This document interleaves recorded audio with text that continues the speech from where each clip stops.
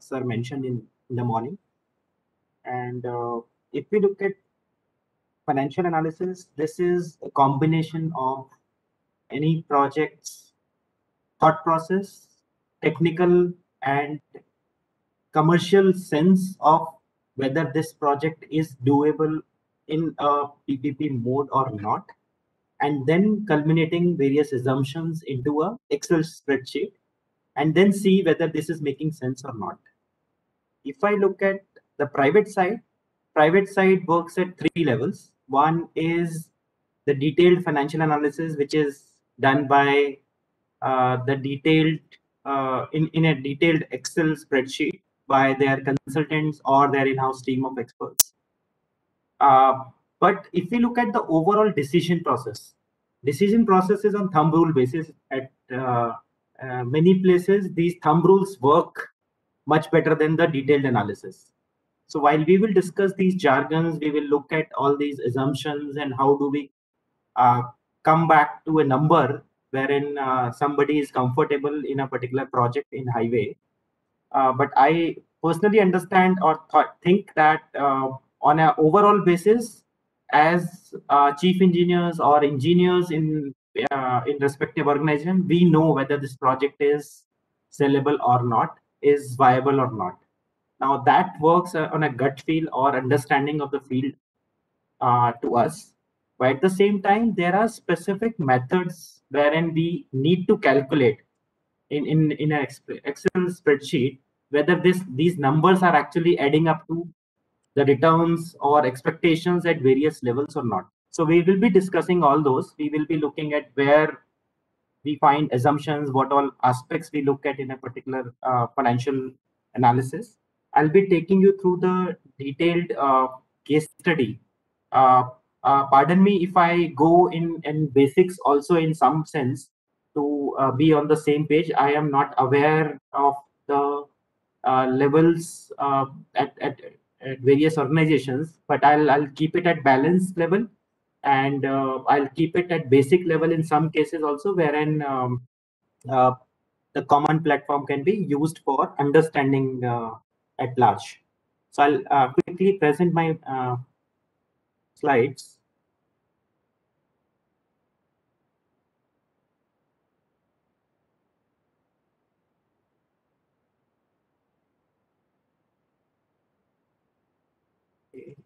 I hope this is visible now. Yes, sir. Yes, sir. It is visible. Okay, thank you. We'll do some. And participants, please keep discussing the issues. Whatever you feel to be discussed or have more details, please unmute and keep discussing it. Keep it lively. Okay. Right. And I may not have all the answers which are asked. I am perceiving many questions. It may be monotonous also in the next 1 year, and that will decide how useful it is in the next 1 or 2 hours. So to begin with, if we look at the financial assessment overall framework in a particular PPP project, we would have looked at or understood the various jargons, including returns on investments, public-private partnerships, project revenues, costs, potential capital or funding structure, debt, equity, net present value, NPVs, financial analysis, fiscal incentives, etc. Now, why do we do this and what do we derive out of it? When we look at a project in a PPP mode, we are looking for a private partner. And private partner is looking for a project with the public entity, and he looks at it from the profitability perspective. The financial feasibility is more or less the assessment of a project on commercial basis, and this is required for not only the equity investment decision for the private player but also the lenders, because the debt if we look at any PPP project or private investment, there are broadly two components in it.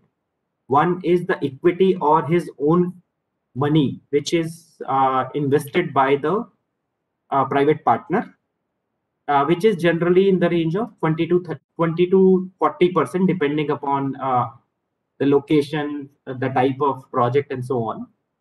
And typically it's 30%. And the next part is debt, which we generally take from the bankers. And banker look at various numbers from their perspective, from their securities.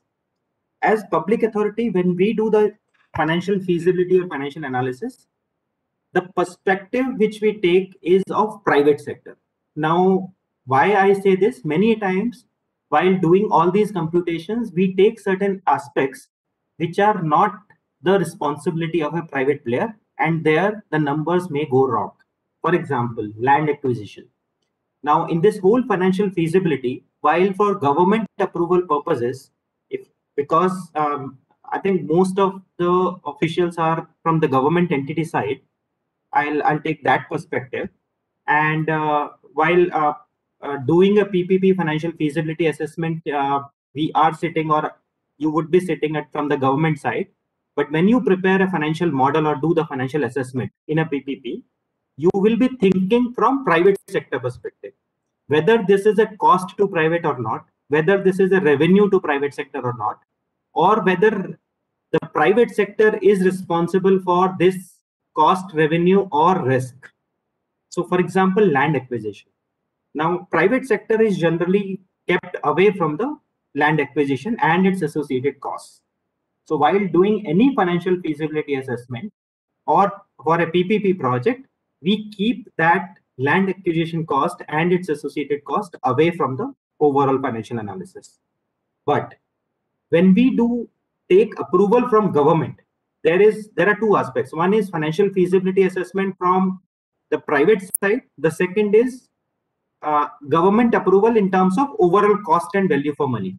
Now, when we look at it from government side, then we might add the total in the total cost or total outgo from government side. We may add land acquisition and other costs which are to be borne by the private by the public side. Sorry, but in financial assessment from PPP financial modeling perspective, we do not add these types of costs. So I believe that we would have discussed in the previous sessions about certain costs which are shared by public and private, both in 50-50. For example, independent engineers cost. So in this particular model, what we do is we consider 50% of that independent engineers fees in which is likely to be incurred by the private side. So when we prepare this model, we prepare it from the private side. I'm actually again and again insisting this. If many of us or you may be aware, but these are the common mistakes while we undertake the financial assessments in many sectors. Highways is the most matured sector, so I would not say that this happens in highway sector, but in emerging sectors like urban municipal PPPs and so on, the tendency is to actually include some of the costs which are not likely to be incurred or borne by the private side, and then the financial assessment go for a toss. So when we do the financial assessment, to sum up, we look at various aspects from the private investor perspective and look at that project from the return on investment, whether this project is giving me adequate return or not. And while doing so, we look at 5-6 aspects, including project revenues. Revenues may be accruing from toll or user charges, or non-toll revenues. Non-toll revenues include various options like wayside amenities, sale of land parcels, and other potential revenue options which are assigned or given to the private player as per the concession agreement. Now, all these revenues are required to be defined in a particular concession agreement. So when we as public authority prepare a financial model, we also keep in mind what will be the risk sharing framework in that particular project. So for example, if we say that there is a highway project of say 100 kilometers, and we will give say 10 acres of land parcel at every 20 kilometer to the private side for either commercial development or for various wayside amenities. In that case, what they will do is they will include potential revenue of that particular land parcels in their non-toll revenues. So I hope I am clear on that part.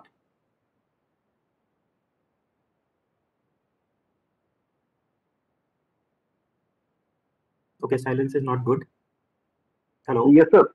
Yes, sir. Okay. Be clear. And in terms of, so this is one side wherein we look at the revenue part, and the total of revenue actually is the deciding factor whether this project is going to make sense or not. So this will be based on tolling revenue and non-toll revenues. The second part is potential project cost. Now, when private sector look at this from the costing perspective, many times they include their project preparation costs also, which sometimes are overlooked or underestimated by public sector. But because the costs are not that high, or in terms of percentage of those numbers, those are not that significant. For example, the private side, while preparing a particular bid, put in money in terms of preparing earnest money deposit, EMD, the performance securities, the bank guarantees, or they hire some traffic consultants to do traffic surveys. They actually have a team which does the project preparation exercise.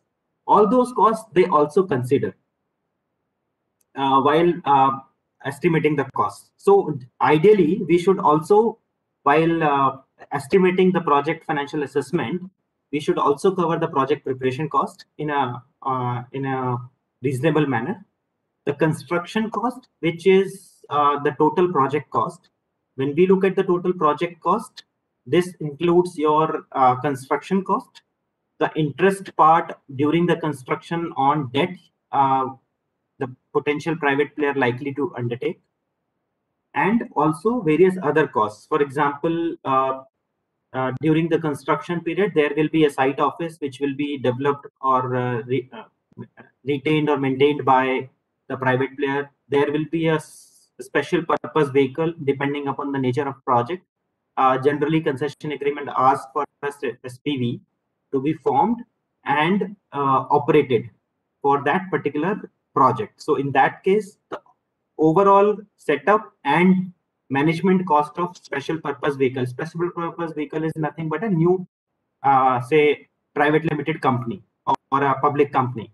Now, when they set up a public company or a private limited company, there are, say, ROC charges. There are charges with respect to governing board and honorariums. There would be some staff. There will be office setups. So all those costs are also taken up during the and their audit will also be undertaken by some agencies. So auditors fees, all these small cost add up to some number, and those numbers are actually included in the project costs. And then during the operations and maintenance period, we look at the O&M costs and various other costs which are likely to be incurred by the private player as per the terms and conditions of the concession agreement. And the O&M costs include their routine maintenance costs as well as their periodic maintenance costs. So when we compare in an Excel spreadsheet the revenue minus cost in an annual basis or a quarterly basis, we have to prepare that Excel sheet for the duration of the concession period, which is defined by which is broadly defined by some technical factors as well as this financial model also.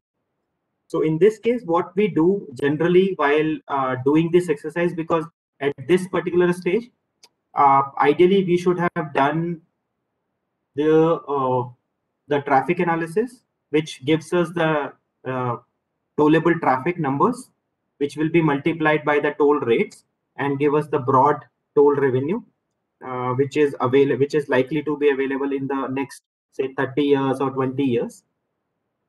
We should have done the broad design or broad requirements in terms of capex or capital expenditure. So the surveys, the requirement of overlay or maybe construction, reconstruction, the flyovers, all those technical engineering aspects and cost estimates should have been done before this. Those form as those become an input to this financial analysis. And also it should have also considered what type of broad understanding is there in terms of concession period, which comes from the current practices, the various best practices review, and we keep it open at the first stage. So for example, when we do this financial analysis, we prepare a financial model which can shrink to say 10-year to or may extend to 30 years, depending upon the nature of that particular engagement or that particular highway stretch. And compare when we compare this revenue and cost, we also look at various options in terms of funding. So the cost may also include potential funding costs, which include your debt costs and working capital requirements. So in some cases, what may happen is the toll revenue in certain periods may not suffice and require some additional working capital from the private side, because say every 5 years, if the private player is mandated to do major maintenance and the toll revenue is not that sustainable, what they do generally is they either keep the first 4 years revenue in a pool, or they take working capital from banks or institutions on a short-term basis and pay the cost of that. So working capital or loan interest is also become their costs. So that is also considered in this financial analysis. And while we do all these juggleries between revenues, costs, and structures, we come out with certain outputs. Those are called the computation outputs, which include internal rate of returns, net present value, debt service coverage ratio, and other financial ratios.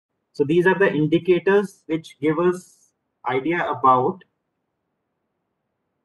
the viability of a particular project. And finally, based on these indicators, we actually come out with a potential solution for a particular project or a highway, wherein we see whether the grant is required or not, whether there will be a revenue share or gap in the overall revenue versus cost. So all these, and what are the additional fiscal incentives that those are required to make it viable. So those calculations we do. So I'll further detailed out that all these things in this slide, which says that in terms of overall financial assessments, there are 4 types of factors broadly. One is revenue, which we discussed.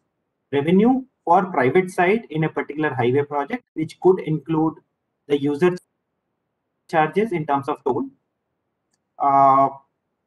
and other value capture in terms of non-toll revenues. The costs, which include the cost during the construction and that during the operations and maintenance period.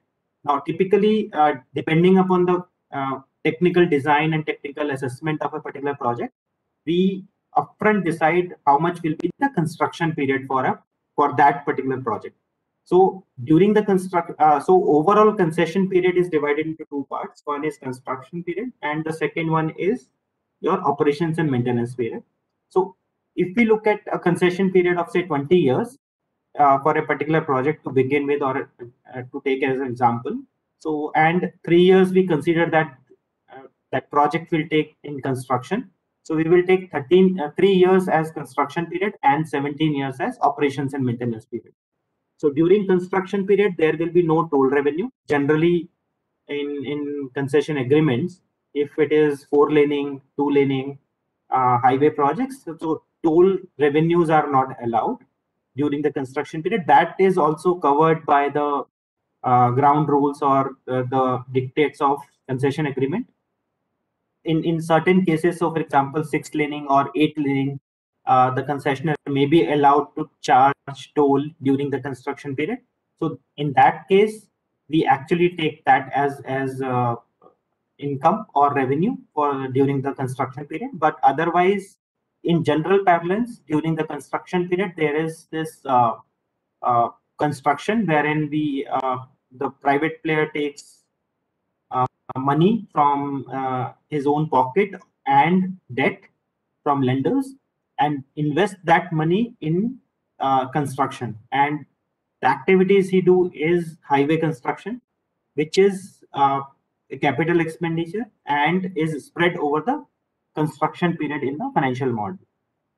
So there are debt equity requirements, or while building the financial model, we add a row for grant. For example, in case the viability gap funding or other form of grant is required, so we actually include this row and keep it 0 to begin with, and then see how the financials are looking based on our assumptions and various aspects of that particular project.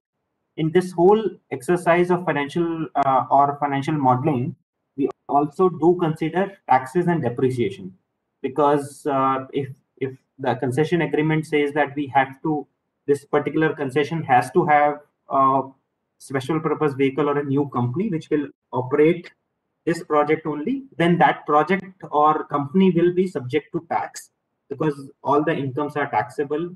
So that income tax will be considered as an outflow from that particular SPV.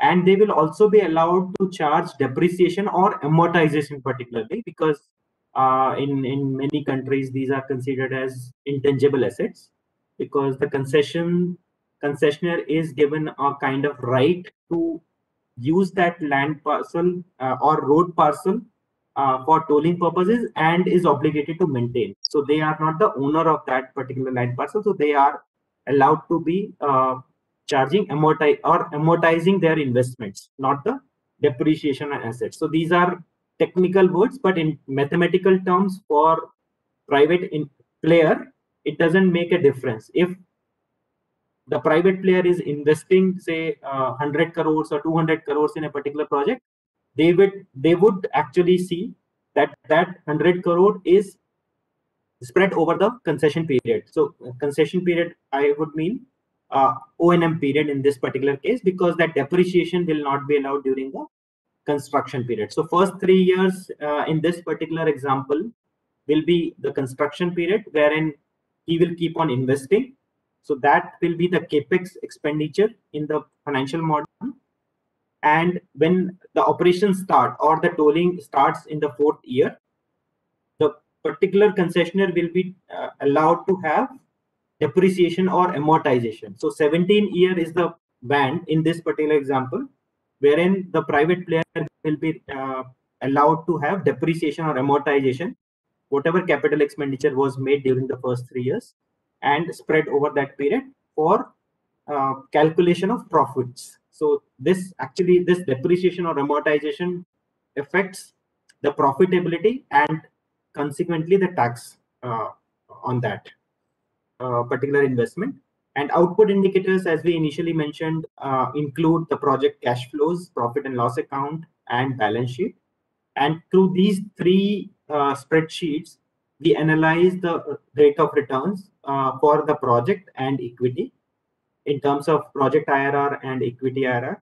We look at the free cash flows, which will be available to the equity investors, because that is an important parameter for the investor, whether the project is viable and whether they would like to invest in that project or not.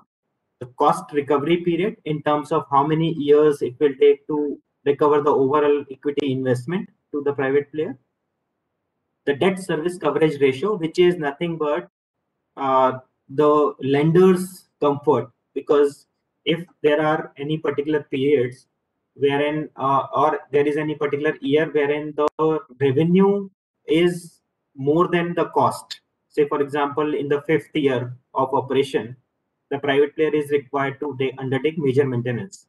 and the major maintenance cost may vary and it may exceed the total revenue of that particular year.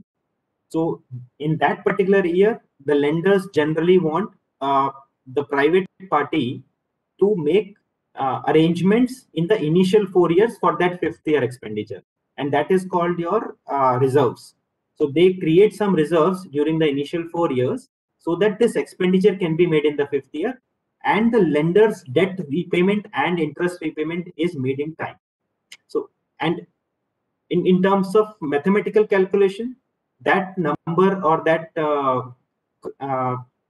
availability of cash is calculated as debt service coverage ratio.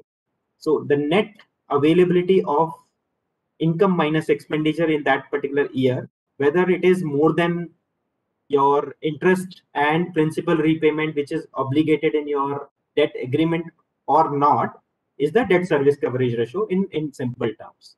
And then we also look at the net present value, whether this project is giving us positive returns on overall basis at a particular discount rate or not.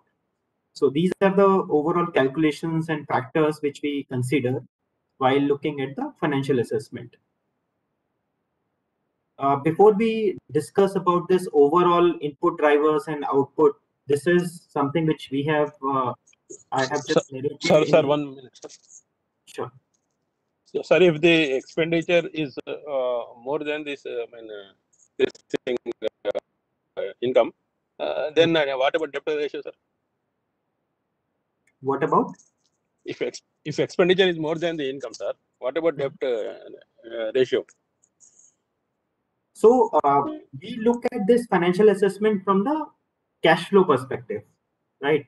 So the debt service coverage ratio is one aspect, and income and expenditure is second aspect. So there are two methods of accounting which works in this financial feasibilities. One is cash flow method, wherein the banks look at the cash position, the cash receipts, the cash outgoes which are required, and then the net cash availability. So DSCR is calculated basis that. But if you look at the income and expenditure, so income and expenditure is balanced. In some cases, there are non-cash expenditures also, like depreciation or amortization. So the difference between cash and non-cash expenditure is the importance changes. For example, for bankers, it is important whether you have sufficient cash in a particular year to serve their debt or not. Debt service means service of debt. So whether this ratio or cash flow is serving your debt in that particular year is not, comes from the cash flow statement. But when we look at the income and expenditure, that is computed on an accrual basis. By accrual, what I mean is, in those revenue and expenditures, there are non-cash expenditures also, like depreciation. The depreciation is nothing but whatever you invested in the first 3 years as cash outgo, you actually apportion that in the next 17 years as a operations and maintenance expenditure. But there is no cash outflow in that case. So it may so happen, because you are charging depreciation and which is uniform or maybe WDV method during the O&M period, the profit may be in negative or zero, but still you may have cash flows. Because of depreciation, cash flow may be positive for a particular year because cash position is different from your profitability, and the taxability is on profit, which is broadly or generally defined as Income Tax Act, which runs on your accrual method of accounting. So accrual method of accounting takes into consideration the non-cash income and expenditure, which you may not have paid, but accrued to you during that particular year. And one of the expenditure that is allowed under Income Tax Act is depreciation and amortization. So that is a difference between the surplus or deficit in income minus expenditure, which could be negative also, but your cash flow position may not be negative. And that is seen for income tax purposes. And DSCR is purely on cash flow basis, which is cash inflows and cash outflows, and the net cash surplus in a particular year defines your DSCR, debt service coverage ratio. Is it clear? Yes, sir. Thank you, sir. Okay. Any other question on this aspect? Because the whole methodology or the financial analysis revolve around this broad structure, wherein there are input drivers. Input drivers are based on various technical assessments, technical studies, technical understanding, then assumptions on various aspects, and the contractual framework or risk sharing, we can say, or the rights and obligations which we are assigning to that particular private party. For example, if our concession agreement says that you are allowed to have hoardings across the highway, which is not allowed as per Supreme Court law in many countries. I'm not talking about Indian context only, but in certain countries, the revenue from advertisement is prominent. It covers some of their O&M costs. So, for example, solar rooftops or solar panels along the highway, or some other wayside amenities. Those incomes can cover their routine maintenance or patchwork, or maybe in some cases, say, highway patrolling cost and so on. So those revenues, whether allowed or not, is defined in the concession agreement. And because this financial feasibility go hand in hand, and typically before the preparation of concession agreement, so in doing the financial assessment, we need to be very careful that all those revenue drivers or revenue inputs, whatever we envisage in the financial model, are duly captured in the concession agreement.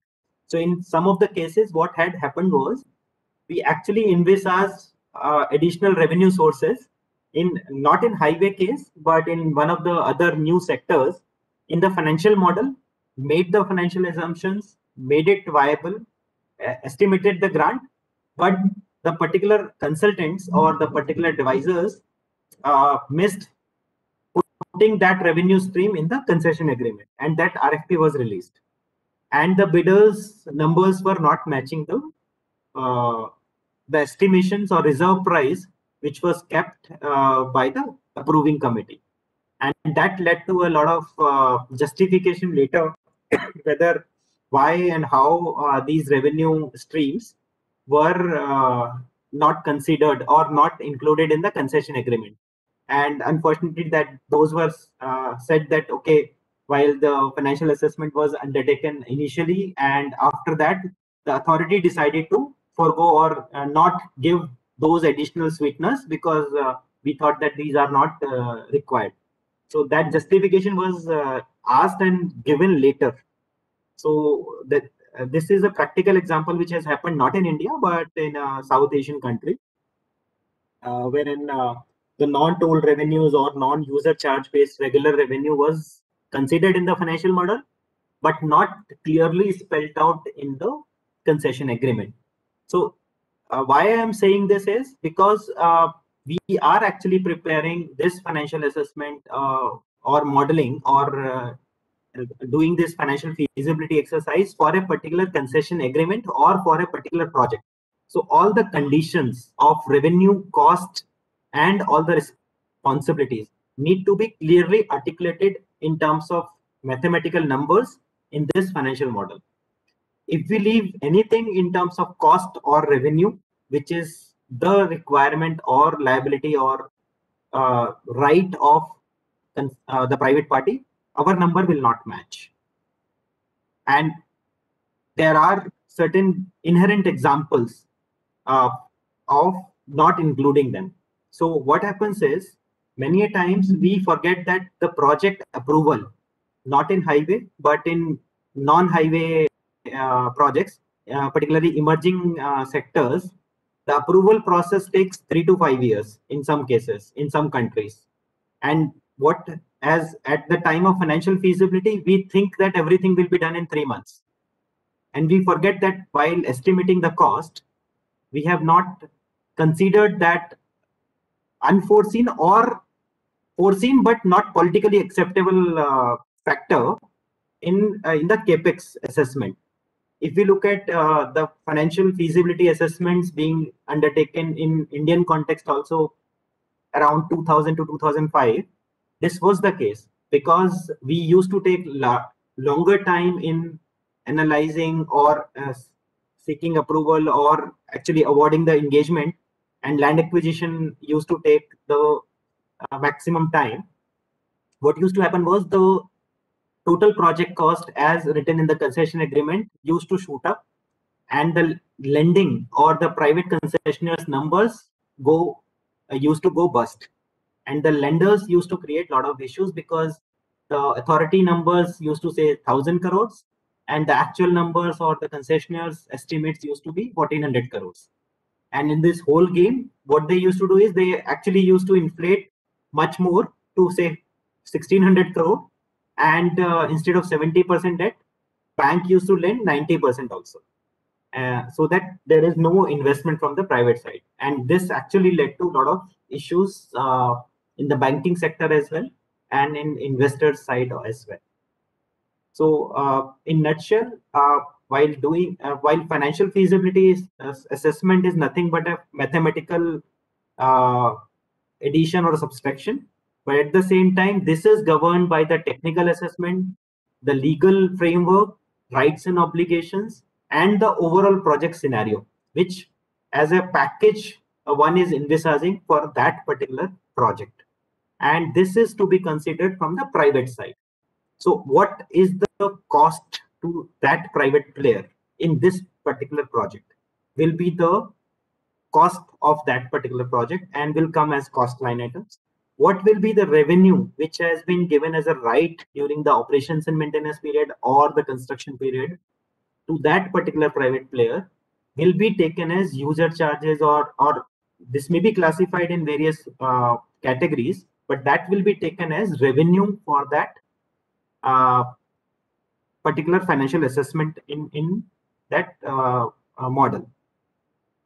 And because this financial assessment or financial model is prepared considering private sector perspective, even if the public authority is preparing this financial feasibility, they are seeing that if we award this concession, what will private sector gain as revenue or user charge, and what will be his likely expenditure, then how much is the likely return to him. So everything is done from his perspective, not from public sector perspective. And consequently, any cost which is not likely to be incurred by the private player is kept out of this financial assessment or financial feasibility. And classic example is land acquisition cost, or the or say for example 50% of authority engineer or independent engineer's cost, which are considered separately but not considered in this financial feasibility, which is done for the project for understanding the project IRR, equity IRR, or DSCR, etc. So I hope that this is clear. I understand that there were classes with respect to this financial feasibility assessment and financial modeling earlier, so I'll not take much time now. Any question on this aspect? Yeah, Vishalji, I am having some more or less requirement of depth understanding. Require viability gap funding scheme. That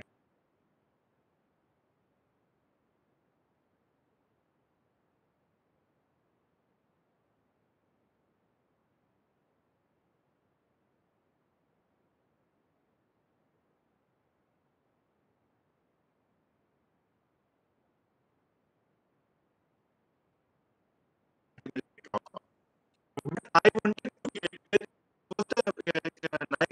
some project of more than 120 crore in the vision of exercise, which when if it is not viable once the bid has been invited and work has been started, then what will be the amortization period of that 12% viability gap fund scheme which is being disbursed by the government authority, and what would be the ultimate result of the project if some sanction has been or financial sanction has been provided by the government authority?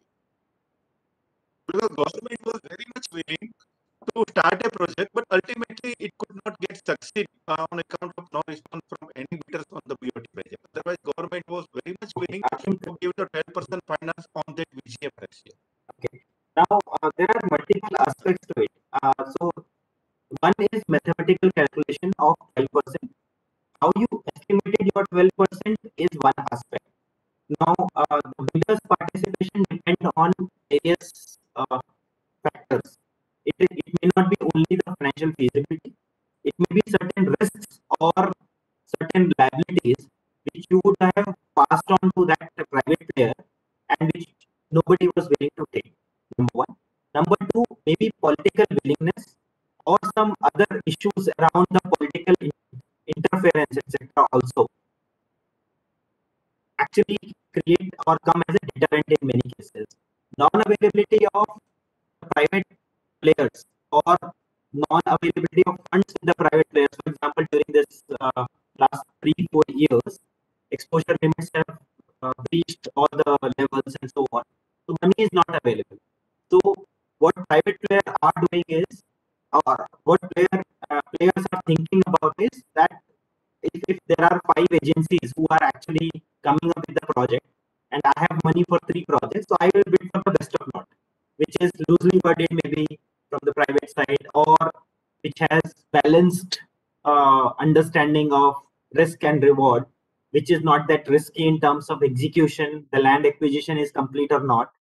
Now, when you calculated or the authority calculated 12% VGF requirement, the gap would have come as the difference between this input drivers in terms of revenue and cost, and also the capital expenditure requirement. So for example, what happens is you estimated that the project require a capital investment of 100 crores. Say take 100 crores as an example, and you initially thought that the private player, as per concession agreement, or is mandated to take at least 30% of the or invest 30% as an equity. So out of 100 crores, they will put 30 crores from their side.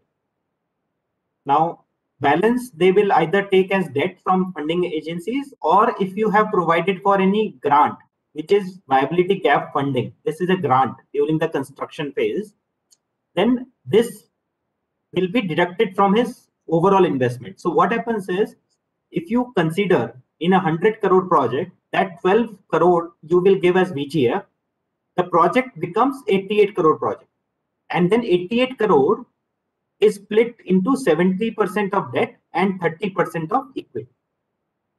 Now, why it splits at 88 crore? Because lenders, the debt awarding agency or the bankers say that I will give you the 70% of your net total investment. Your total investment is 88 crores in this case, because 12 crores you have taken as viability gap funding. Viability gap funding has also evolved over the period. Initially, it used to be given during the construction period only. When the VGF scheme started, and say for example, if I take first example of 20 years of concession period and 3 years of construction and 17 years of O&M. So whatever 12% or 12 crore VGF you envisage will be given to the private player depending upon the completion of construction, which is also defined in concession agreement during the first 3 years of construction. So during this 100 crore requirement period, you or authority give 12 crore and stage to stage construction basis, which is invested in that project itself. So in a way, amortization is not required. So what happens is, for the private side, this project becomes 88 crore project, wherein out of 88 crore, 30% of 88 crore will be invested by the private partner himself as equity, and rest 70% will be funded through bank, which will come as a debt.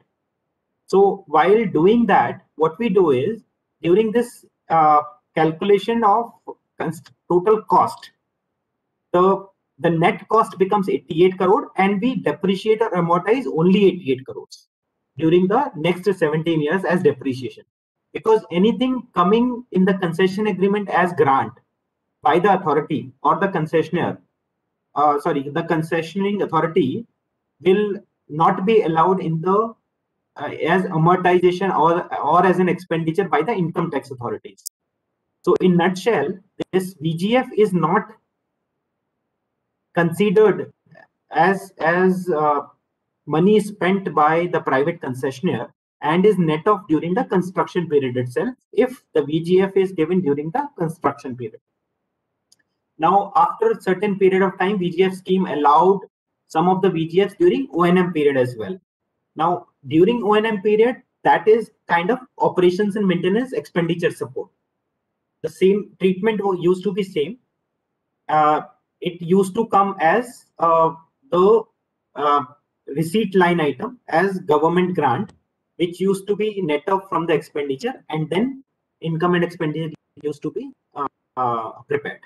So I hope I am able to clarify this part. Yeah. Thank you so much. Okay. Clear. Thank you. Any other question on this overall structure?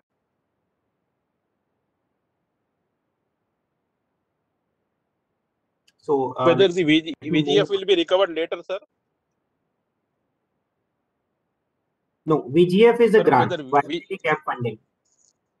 Will it Generally, be it is recovered not later recovered. from the, sir? No, generally is not recovered because viability gap funding you have actually given because the project was not viable itself.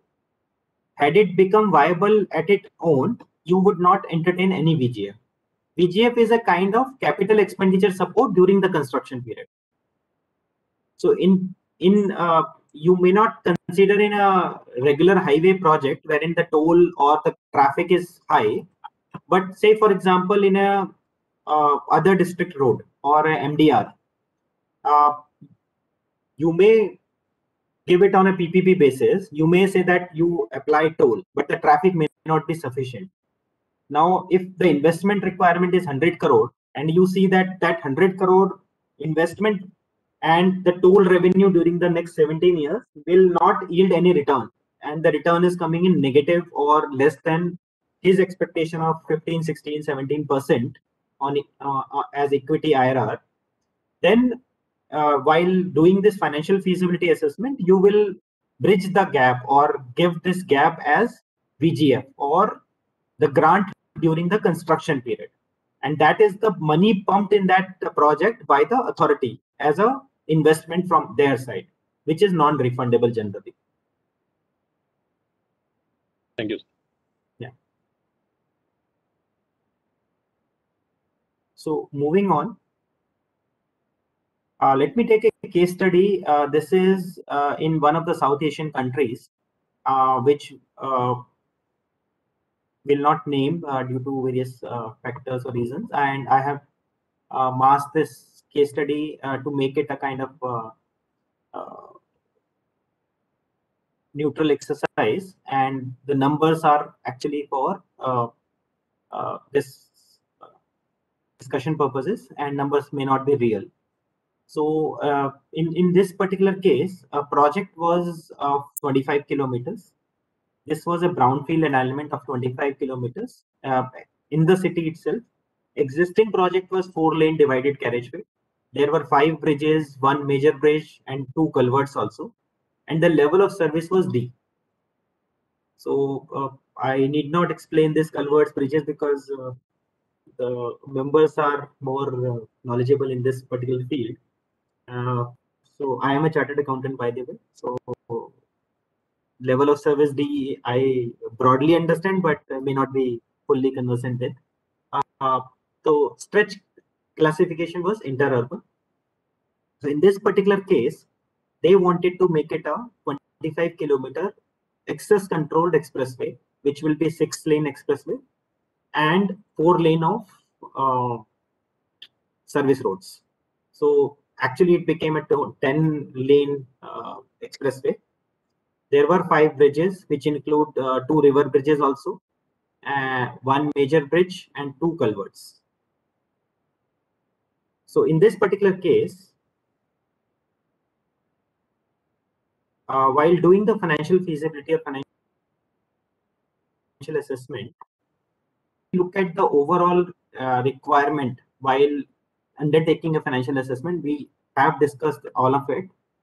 We had to look at the general aspects, the capital expenditure, operating expenditure, interest rate, debt repayment, depreciation, revenue, tax rate. in an established sector or in your region or area. For example, in India, all these, half of these are known, or assumptions are available easily. But in other developing economies or economies in a foreign land, for example, if somebody from India, somebody want to advise or undertake this feasibility assessment in a Southeast Asian country or some developed country, the debt rate or interest rate or the depreciation policies in those particular countries change. It may so happen that the tax rates are also different, tax policies are different. So one has to consider all of it while doing the financial feasibility or financial analysis. So first criteria was how much should be the concession period. Now concession period is also decided in certain extent or to a large extent by doing this financial feasibility or financial analysis also.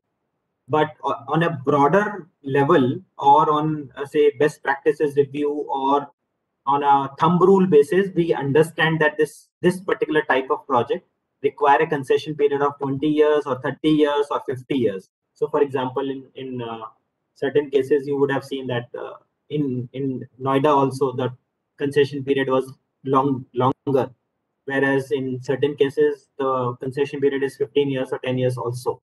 So how much is the likely concession period? How much is the road capacity? How much is the PCU factor? PCU factor gives us the revenue calculations, because what happens is when we calculate revenue in Indian context, if we like that 65 paise, for example, is a base rate. 65 paise is the per PCU, or car is considered as 1 PCU, is the toll revenue per kilometer. Now, if the project is of 25 kilometer, I need to multiply 25 kilometer into 0.65, which is per kilometer rate, and then multiply that by PCU factor. Car is 1, maybe small truck maybe 2, or large truck maybe 3. So that PCU factor is the road damage factor, which has been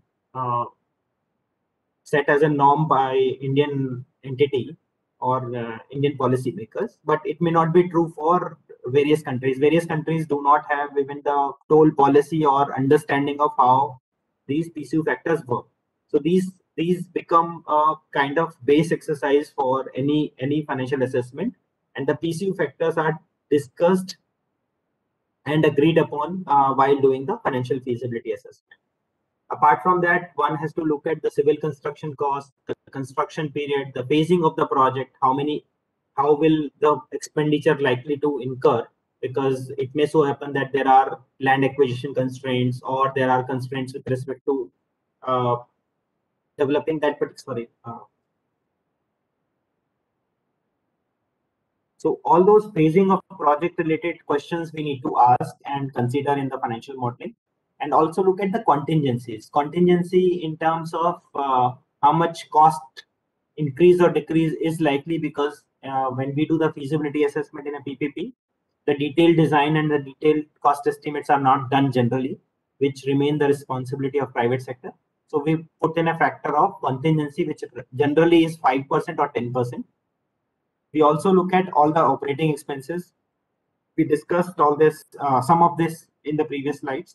So I'll not go in detail again on these aspects. So these are the broad aspects which we look at, which include your interest rates, and interest rate may vary during construction period and operations period, because the lenders see higher risk during the initial 3 years or during the construction period, because there is no revenue potential during the construction period typically, and during operations and maintenance period, interest rate may go down, which actually increases the profit. Debt tenure is also important, which is also required to be assumed in the financial model, because debt tenure gives you the leeway in terms of debt repayment period. It may so happen that the concession or the project is of 20 years, but the lenders want their money back in say 7 years or 10 years or 12 years maximum, and that will be the period wherein you will be required to compute that or compute your cash flows for debt repayments in terms of principal and interest, and your DSCR will impact this. There is a term called moratorium period, which is nothing but the leeway which is given by the debt lending agencies after construction completion. So moratorium period, I hope everybody is aware, but just to be on the same page, moratorium period is the period during operations period wherein no debt repayment or interest repayment is envisaged. So that is a kind of cool off period. During the construction period, debt repayment do not start. It is generally likely to start during the operations period. But if, say, for 6 months of operations, bankers say that you need not repay my debt, that will become moratorium period. Then debt repayment period we have already discussed. Depreciation method as per the country law, straight line method, written down value method is something which is applied. And then revenue. Revenue also include your total capacity. Leakages are also considered in many cases. There are likelihoods of toll leakages depending upon the project location and the law and order situation in that particular area also. And then tax rate and tax benefits are also considered. So all these assumptions or facts. So some of these are dependent, for example, cost assessment, the major maintenance costs, etc. All these are dependent on technical studies, traffic analysis, the design, the project surveys and all. But in some cases, the assumptions are based on market conditions, like what is the lender's rate of interest or bank's lending terms and conditions. Those are those are included in the financial feasibility assessment. We do the same calculation basis these assumptions. We look at various drivers and assumptions, including, say, capital works and construction scheduling, routine maintenance and major maintenance, financing and tax, traffic and growth potentials, which actually result in more or less revenue. And these drivers result in estimates of costs, revenue, and profitability. And also the project structure is consequently decided. So this whole exercise, if I again say, that is the mathematical computation of overall project understanding in terms of technical, the legal and regulatory, external factors, banking factors, and the overall expectations of private side. So whole of this gamut need to be considered while doing the financial feasibility and financial analysis. And if we leave any of these aspects which is not in line with the private sector expectations, the numbers will go drastically wrong. Say, for example, if we think that the routine maintenance is 1% of the estimated project cost, and in real conditions it is, say, 0.25% only, then your returns will change drastically, and your bid number or the reserve price may go wrong. In some cases, there are cushions which are kept while doing this financial analysis in terms of contingency numbers, and the numbers are kept conservative so that the bid do not fail at the later stage, because that this whole financial analysis is a kind of exercise which is done typically for reserve price also in various agencies. And if the reserve price is less than the bid amount, then the tender has to be re-invited. So in some cases, some cushion is built up in the construction cost estimations and so on. But it should not be overestimated as well, because there are political scenarios, there are practices which hint or indicate the private party as to how much is our estimation or how robust is our estimation. Because in a concession agreement, you are required to, say, publish how much is the total project cost, TPC. And that TPC is nothing but the culmination or addition of your civil cost estimates, the contingency estimate, and other costs which are likely to be incurred by the private player. So if there is a cushion in this PPC estimation, then the private sector will know that you have built in this contingency or cushion, and he will bid accordingly. So this has to be balanced. It should not be over conservative, but it should not be over aggressive as well while doing the financial analysis, because both have merits and demerits. Now, in this particular case, we also had to look at the traffic levels. So, for example, if I look at this particular road stretch, say, created a road stretch which may be divided into various sections while doing the traffic analysis. So, the particular project was divided into, say, 6 sections in this particular case, and the traffic level or volume count was also considered. And this volume was the total volume in terms of PCU factors. And why this was important? Because this PCU factor would have given me the estimation of likely revenue. Because whatever the tollable traffic comes in these sections, and each section will be differently tolled, because this also depends on tolling mechanism where we keep our toll plazas. And this is also actually important to think and consider at this stage only, whether I will be putting open tolling or closed tolling or say distance-based tolling. Now NHAI in India is thinking about distance-based tolling through GPS or GNSS.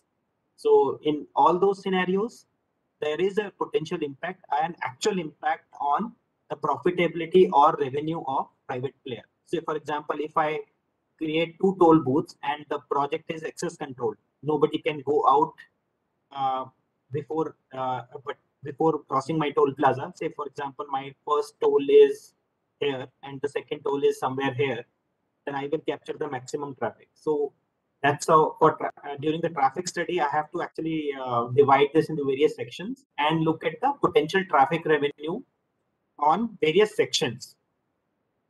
And while doing the traffic count and traffic assessment, we also generally do willingness to pay survey. We keep one thumb rule based number in mind. Say for example, we say as per the policy in Indian context, it is predetermined in national highway, but it may not be so for states or some countries outside India. So what we take is as we take one base number in our mind, say 5 rupees per kilometer as toll for cars. So we ask the users during this survey whether you are willing to pay 5 rupees or not per kilometer. So some people may say no, some people may say yes, some people may give a rider saying that if you give me better service, yes, but if you can lower my number or this toll rate to 4 rupees, I will be happy. So we consider all this. We do willingness to pay survey and see how many respondents are willing to pay this much amount, how many are saying it should be lowered, and accordingly decide on the various toll rates. And this may not be considered if the corresponding legal and regulatory mechanisms are not there in a particular state or in a particular country. These are required. Some of these assumptions or things are streamlined through regulatory mechanism or policies. So in case those policies are there, those policies are adhered to and taken as a available assumption or given assumption in the financial analysis. Then we also look at the supply side and do the supply side analysis while taking that particular assessment, which include your alternate or competing projects, whether the traffic will move even if after constructing this road, the toll is applied, then user may switch or may want to use other competing roads, whether those are available or not, what is the regulatory mechanism. So all those are also considered while taking the revenue.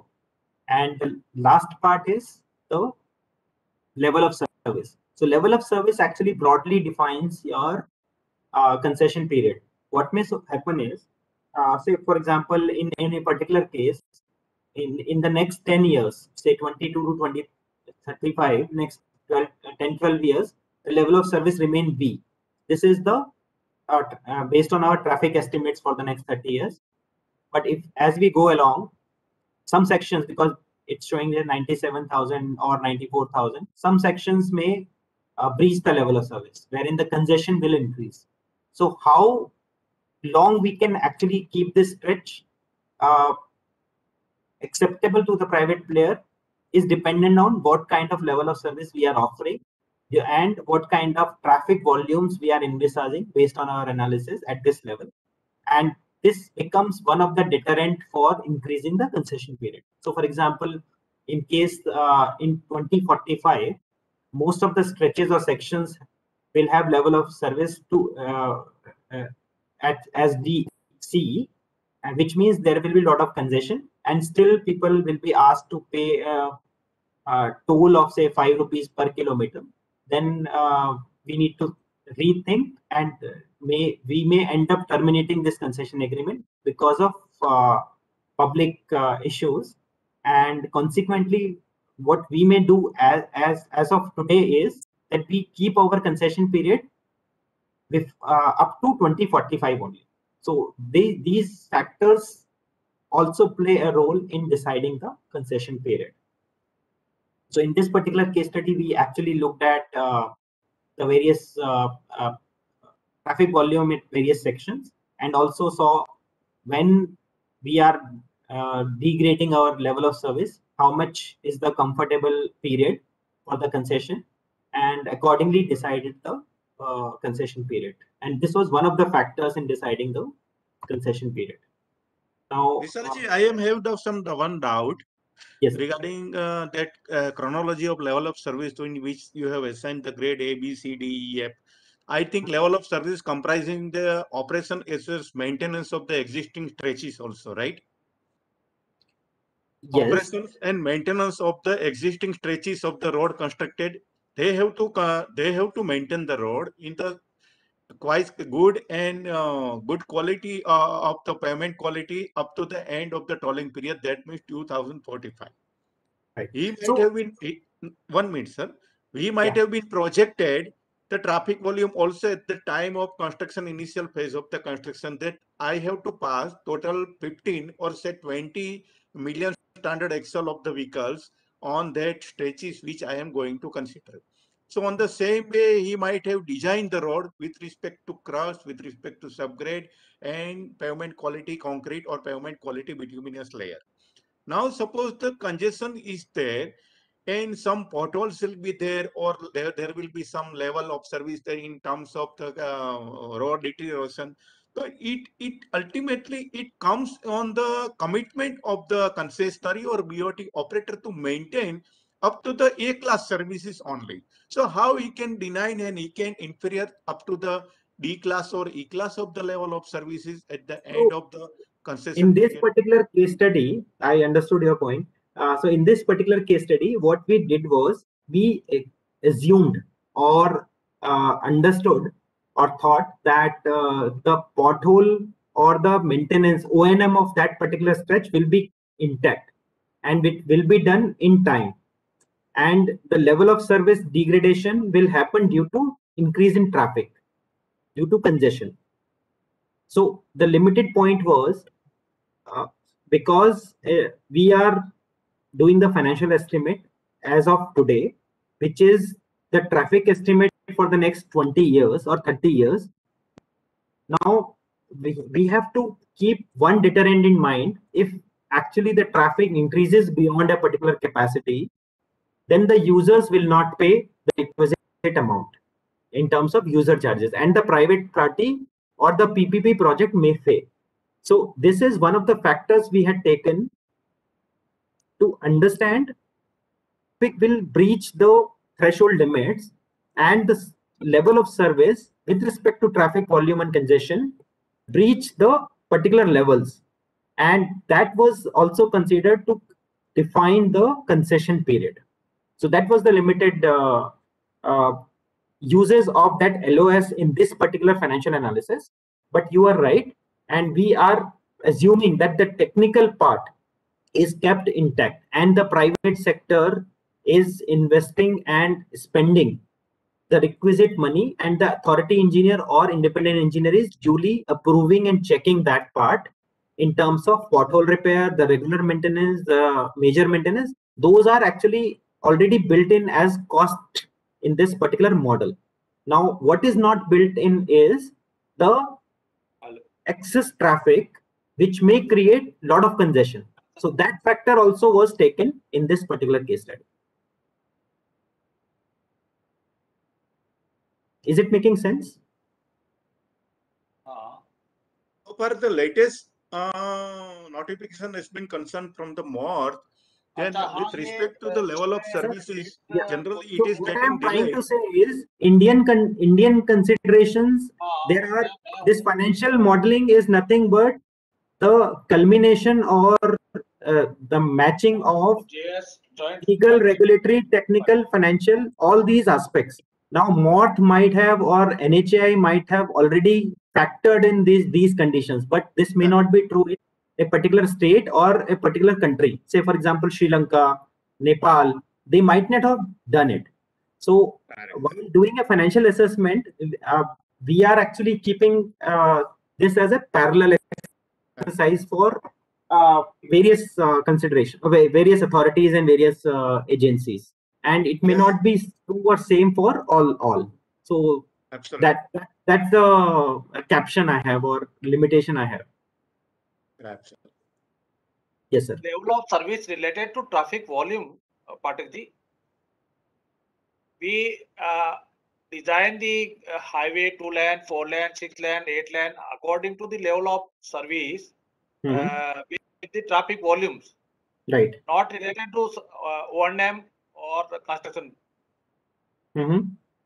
So we reach at level of service C or D, then we have to widen our road, reconstruct to 4-lane to 6-lane, 6-lane to 8-lane, 8-lane to 12-lane, something. So my limited point is, if we are doing a PPP concession, now we are asking the private player, and so as a chronology, what we are doing today is the financial analysis. Now, assume this is the financial analysis day. So as of today, I have done the traffic study for the next 25 years, 30 years. I have done the designing part of it, and I have my traffic estimates. Now I have to do the financial analysis. Now I have to also consider all these factors and decide how much should be the concession period. Now, while deciding the concession period, one of the factors is when is it likely to breach the current level of service with the envisaged lanes. So for example, I am designing this particular road for us from 4-lane to 6-lane, but it may so happen that next 20 years it will survive with 6-laning, but 21st year it will require 7th lane. That means the 21st year will require change in concession agreement, because 7th lane construction will not be done by the same private player. Now everything we are considering from this concession agreement and this particular project. If this project condition or change or require additional capital expenditure, that particular private party will not do. So ideally, I should decide that my concession period should not go beyond 21 years. Because if I keep my concession period as 30 years, and after 20 years, the traffic is so that I require 7th and 8th lane, there are two options with me. Either I terminate that contract in the 20th year because it will not serve the purpose, or I give him additional work for construction of 7th and 8th lane as a variation. Because, or I envisage that expansion today in the concession agreement itself, and that framework has to be built in the concession. So this, at this stage, I am actually deciding on those aspects. My financial model will help me in deciding whether I need that expansion or not. Should I increase the concession period or not? So these answers actually are coming through this financial analysis. So the purpose is to actually understand whether due to traffic increase, there will be a breach in level of service or not, and should I reduce my concession period, or I include my concession agreement provision saying that 7th and 8th lane or 6th lane to 8th lane has to be done by you only. For example, in roads, not in roads, airports. Airports, what happens is there are runways. Now, there are 2 runways in airport, and say after 10 years, because airport concessions are given for 30 years, 40 years, 50 years, and we know that traffic volume will breach. Now, the traffic volume will increase. That means the additional terminal building will be required, and additional runway will be required. So with this whole exercise of financial modeling, what we decide is, when will this come? Say, based on my traffic analysis, will this additional terminal be required in, say, T3, from T3 to T4, or a new terminal will be required in the 25th year or 35th year? Then my financial model will include that cost also. If I decide that this concession period has to be 50 years, then I need to include that additional incremental cost in the 25th year in my model, and also the runway cost as a capital expenditure, second capital expenditure, and then accordingly returns will increase. But in general, typical concession agreement in India, there is no such condition that the expansion from currently in Visa 6 lane to say 8 lane will be done by the same concessionaire after say 20 years. So typically in the current framework, what is happening is we are actually consciously estimating that or guesstimating that, and accordingly decide the concession period, or maybe bypassing in some cases, thinking that okay, whenever the traffic will breach or there is a public issue, then we will see. We will either terminate that or the concessionaire will go away. So all these things are happening in various pockets, but these factors, while doing the financial feasibility in various regulatory and environmental conditions, external environmental conditions are required. So that's the limited point.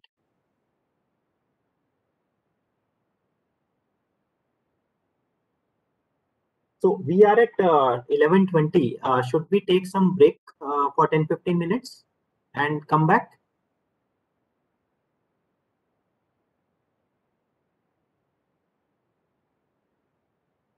Hello.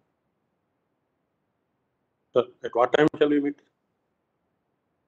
I think there were 2 sessions which were in Visas, and at 11:15 to 11:30 there was a in Visas break. So I need 2 minutes break, but depending upon everyone's consent, we can take 10 minutes break or 15 minutes break.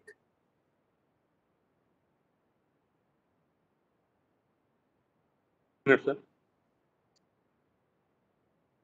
Sorry. So Okay, sir. Okay. can we resume at 11:30, please? And Yes. Yes. so we'll continue with the same discussion, and we'll take up question answer in the next session. Okay, we'll resume at 11:30. Thank you.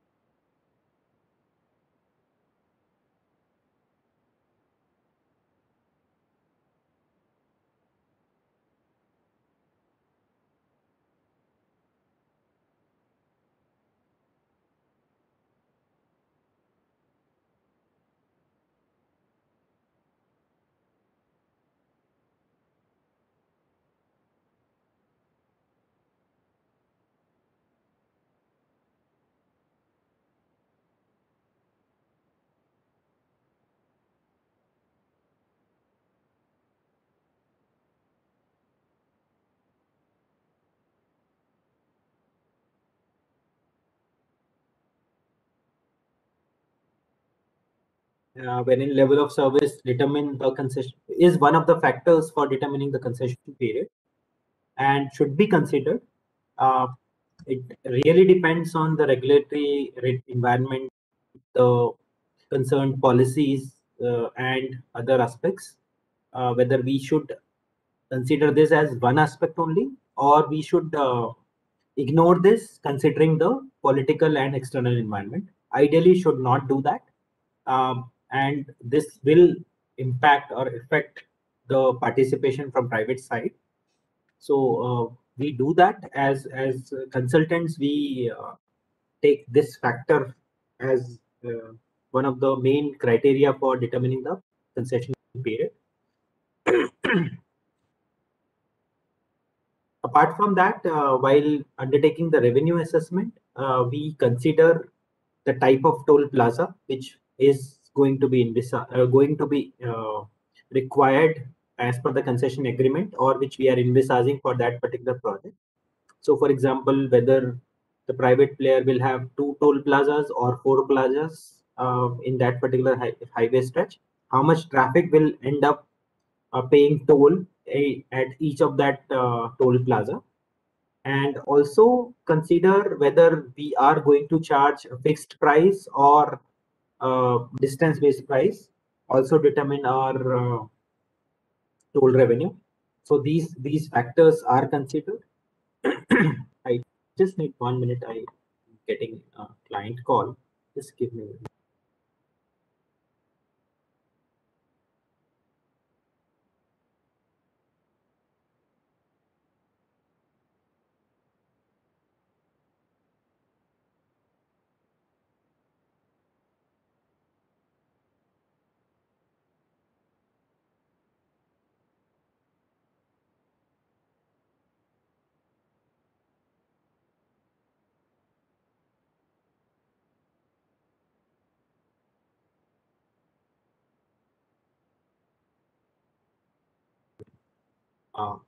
Sorry, I was getting a client call, so apology for this. So while considering the revenue for the particular concession or project, highway project, we compute or analyze the rates which are available as per the policy, or which are benchmarked through various other projects in case the toll policy is not there in that country. So in this particular case, for example, we thought that we will charge, in case of car, 5 rupee per kilometer. These are normative numbers. In Indian context, it is 1.45 rupees or 1.5 or 2 rupees per car per kilometer. But in certain countries, the rates are higher, and it also depends on what kind of highway it is, because if the elevated section is there, then the toll rate can go up to 10%, 10 times of the base toll rate as per the policy in Indian context. So even if it is, say, base rate is 65 paisa, which is to be inflated, but it can go up to 6.5 rupees per kilometer in case of elevated section. So this really is the regulatory or policy framework which is required to be considered in calculations or computation of the financial revenue estimate.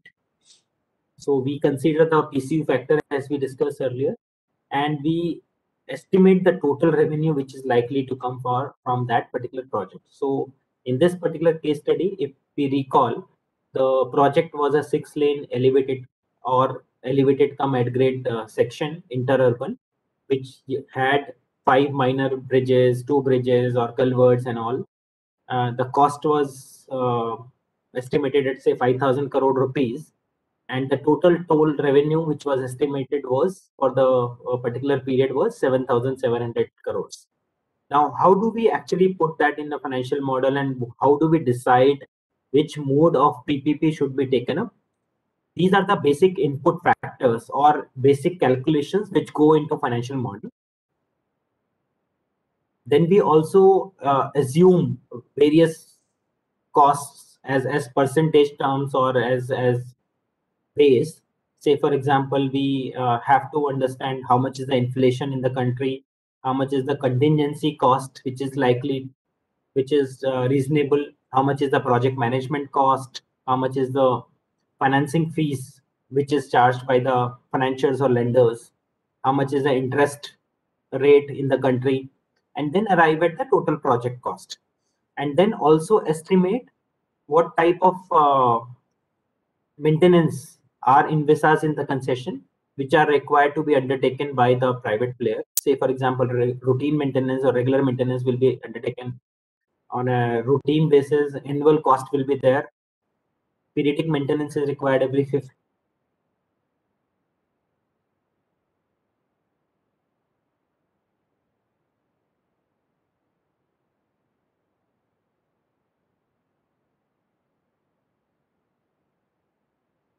year, or may require every fourth year or 6th year, depending upon what type of road we are constructing. The cost of operations, cost, all these data. We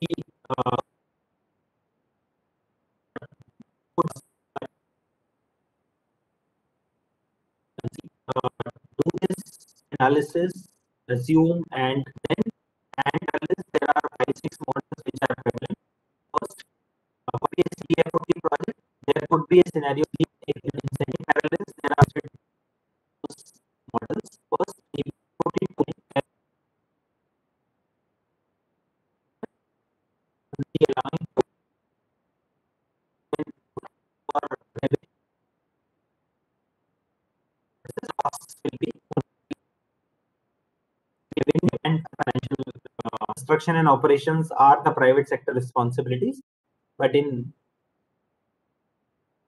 case of land acquisition, this is a prerequisite from the government side and is not considered in the DPFOT toll method, because we prepare this financial feasibility or financial model from the private sector perspective. How much will private sector be required to spend as a cost at various phases, and how much will be his revenue? So, and that is the reason government investments and government costs are not considered in the financial model.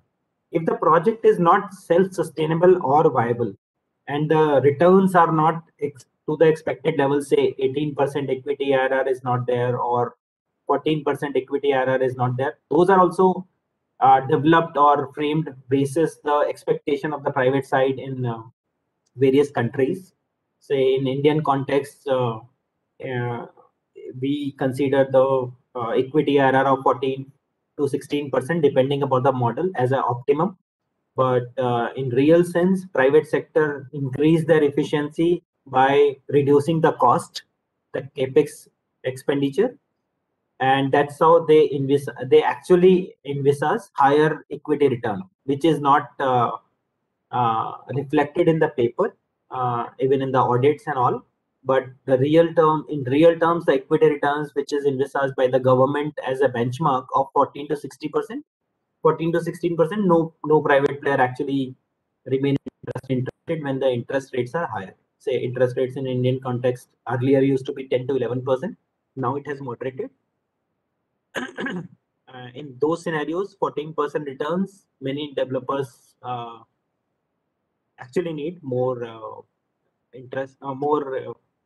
returns, and that is achieved through savings in costs or increasing efficiency in terms of design, and maybe early achieving the CODs and so on. So that is a separate aspect which in some case in doing the base analysis we do not consider. If the project is not self-sustainable, we go for VGF. VGF is generally in Indian context given during the construction period as a grant, and that reduces their overall investment requirement or capex requirement, and that is deducted from the profitability considerations in terms of depreciation allowance and so on. If both these models are not generally acceptable, we consider toll plus annuity. Annuity is a amount which is periodically paid by the government during the operations period. Generally, annuity may be paid during construction period also, but then that is the nomenclature may change, but that annuity becomes the capital grant plus annuity model. And we can think of merging the toll and annuity in a particular revenue stream to make it viable. In certain cases where the toll or user charges are or need to be retained by the public sector, and the private is not given that tolling responsibility, or the tolling conditions are not conducive, then the models such as annuity, hybrid annuity models, or other form of government support are considered in a PPP. Annuities are generally paid in operations and maintenance period, and toll in such a case is collected by the government. In hybrid annuity, which is a HAM, certain percentage is given during the construction period, say in the form of capital grant, which is generally 40% of TPC in Indian context, and rest of the money along with the interest and all is paid as annuity during the operations and maintenance period. In all these cases, if you look at below, the government investment in terms of land acquisition is kept out and not considered in the financial feasibility. There is also one of the emerging models in not in India but developing countries wherein HAM plus toll is considered. So toll responsibility is also given to the private player, and they keep the tolling revenues at their own. Some capital grant is also required to be given, and the net amount is given as a annuity, which is kind of very politically unacceptable model, because if the private player is giving toll, collecting toll also, we are giving some capital grant also, say 40% of initial capital expenditure. Even then the project is unviable. Then the actual in actual terms the project becomes a social project, and it may be considered, depending upon the availability of funds, as a EPC project. So, sir, in this HAM plus toll, sir, in this HAM plus toll, sir, HAM plus toll, but the toll is collected by third party or by the concessionaire, sir? Toll is connected by the concessionaire. Third party or concessionaire, sir? Concessionaire. So this is the most unviable structure, wherein the toll is also given to the private player. The construction support in terms of 40% of capital cost is supported by the private concessioning authority, and also annuity is required. So this is a kind of practically unviable project. But while doing the calculations, we take various methods and various permutations and combinations to look at the optimum PPP option for that particular project. Sir, in HAM, sir, in HAM, government will be giving 40%, no, sir? Yes, in hybrid. So whether that will be recovered later from the concessionaire? No, this will not be recovered. In HAM, this is a grant. Annuity or capital grant is not recovered. It is outgo from the government side. So I just clarify this through this financial analysis output. Now we have taken one example of 5,000 crore as capital expenditure or initial fix, which increased due to various other factors like your debt cost or other incidental costs during the construction period. The capital investment or TPC became or increased to 7,238 crores in a particular TOT toll model. In 5,000, what we added was interest during construction. We added the contingency costs, various other debt costs, for example, financing costs, and so on. Accordingly, we calculated the capital investment as 7,238. Today I'm going to tell about face value. Sorry, there is some disturbance around. Face So value. can you keep on mute?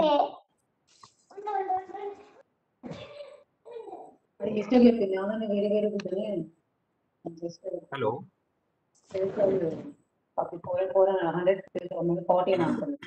So someone has to mute it, sir. There is a disturbance. Yes. Rahul sir. How do we mute? Good morning, ma'am. Today I am going to tell about face value and Yes, Rahul sir, your mic is face value. unmuted, please. Face value. Yes, Rahul. The face value is Uh, the value of This the to this location, make it as enter itself. chat. Hello. I do not see any option. Example 496. Hello. Face value of the 6 is 6. Can someone call? Face value of the 9 is 9. Sir इनको mute कर दिया जाए ना. I have no option to mute him. I think the host can mute only.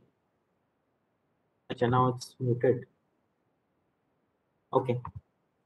Not muted till अभी उनका चालू ही है phone. Okay.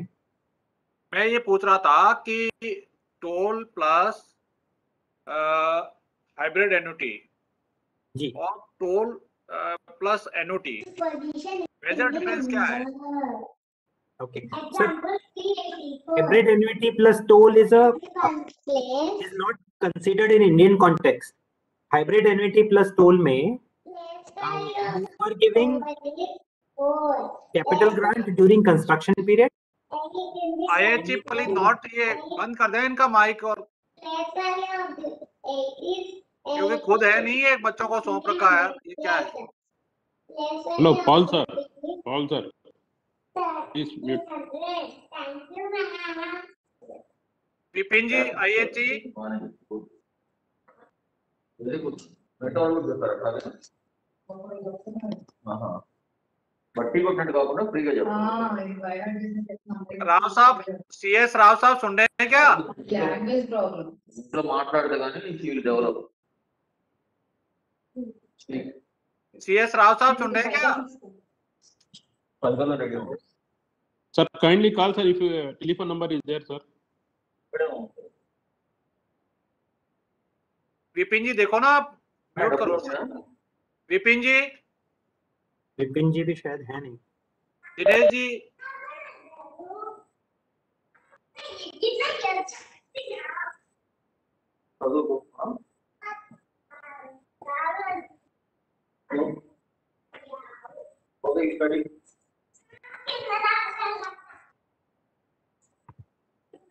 हाँ सर बताइए sir. Bye bye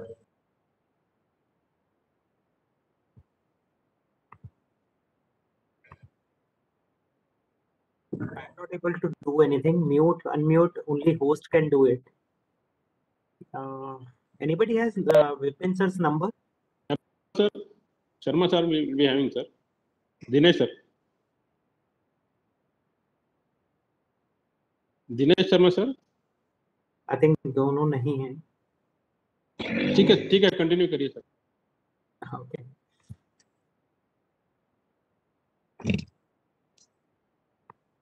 So let me first complete this part. Then I'll explain the models also along with this. So what we do is generally we first start with the BOT toll model. BOT toll is the model wherein the user charges in terms of toll suffice the revenue stream and no other revenue is required.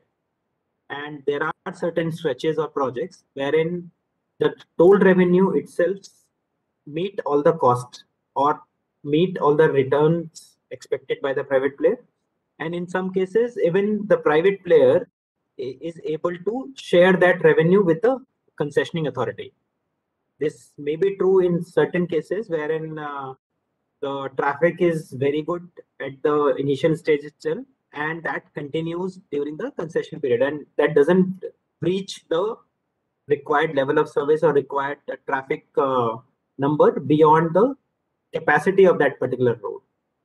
So in this particular exercise, what I'm trying to explain is that how we look at various models, put those numbers in various models, and look at the outputs in terms of returns to the private player. So first we consider the capital investment or CAPEX or TPC. These are the jargons which are generally understood in a PPP environment. We look at the overall capital investment requirement or project expenditure requirement during the construction period. In this particular example, it was 7,238 crores, the first number in BOT toll table. Then we look at how much is the operations and maintenance expenditure, which is likely to be undertaken during the next, say, 12 to 17 years of operations and maintenance. In this case, it was 2,881. So if you look at the O&M cost in various models, it is same, but in certain cases it reduces. I'll explain how and when it should and will reduce.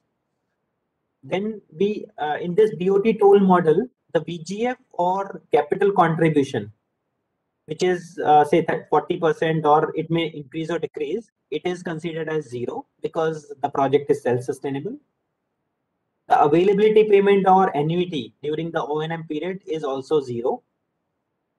And the investment of this 7,238 crore is likely to be incurred as debt and equity, 30% equity, which is 2,172 crores, and debt of 5,067 crores. This is coming from the Excel sheet, which is a mathematical computation. I'm just presenting the outputs so that we understand how we decide on a particular model of PPP or mode of PPP using this exercise. Now, in this case, we are also expecting a toll revenue of 7,600 crores. Now, ab initio, this project is unviable. Why? We are saying that the private player has to invest 7,238 crores during the first 3 years as capex, and then also spend 2,881 crores in the next, say, 12 or 17 years of operations and maintenance period. On overall basis, 7,200 plus 2,800, around 10,000 crore is outgo from the private side. And the toll revenue is 7,600 crores only, which is likely to come in the next 17 or 12 years. Now, NPV obviously will be minus, which is coming at 3,598. The returns are negative. The project return is minus 2%. The equity return is minus 15%. And debt service will not be possible. So the indicators are the output of Excel calculation, but we broadly know if somebody is required to invest 10,000 crore over 20 years, he should get more than 10,000 crore. Because the toll revenue is not sufficient, this project becomes unviable in BOT toll model. Now, to make it viable, what we do is we have as a policy or a scheme, we have VGF available up to 14% viability gap funding. And in practice, in other sectors also, and in state context also, VGF up to or grant up to 40% is available. Now, what we do is we apply that 40% during the construction period as VGF in that model itself, which reduces the TPC also. Why does this reduce the TPC? Any guesses? The total capital investment or total project cost was 7,200. And as soon as I apply 40% VGF, 40% VGF will be more, will be around, say, 40% of 7,000 is 2,800 crores. But why the total project cost decreased from 7,200 crore to 6,974 crore? It is to be calculated 60%, no, sir? No. Sorry, come again. Why? Because 40% is being given by the government. Right. So, but this is not 40%. This decreased by 300 crores. Yes.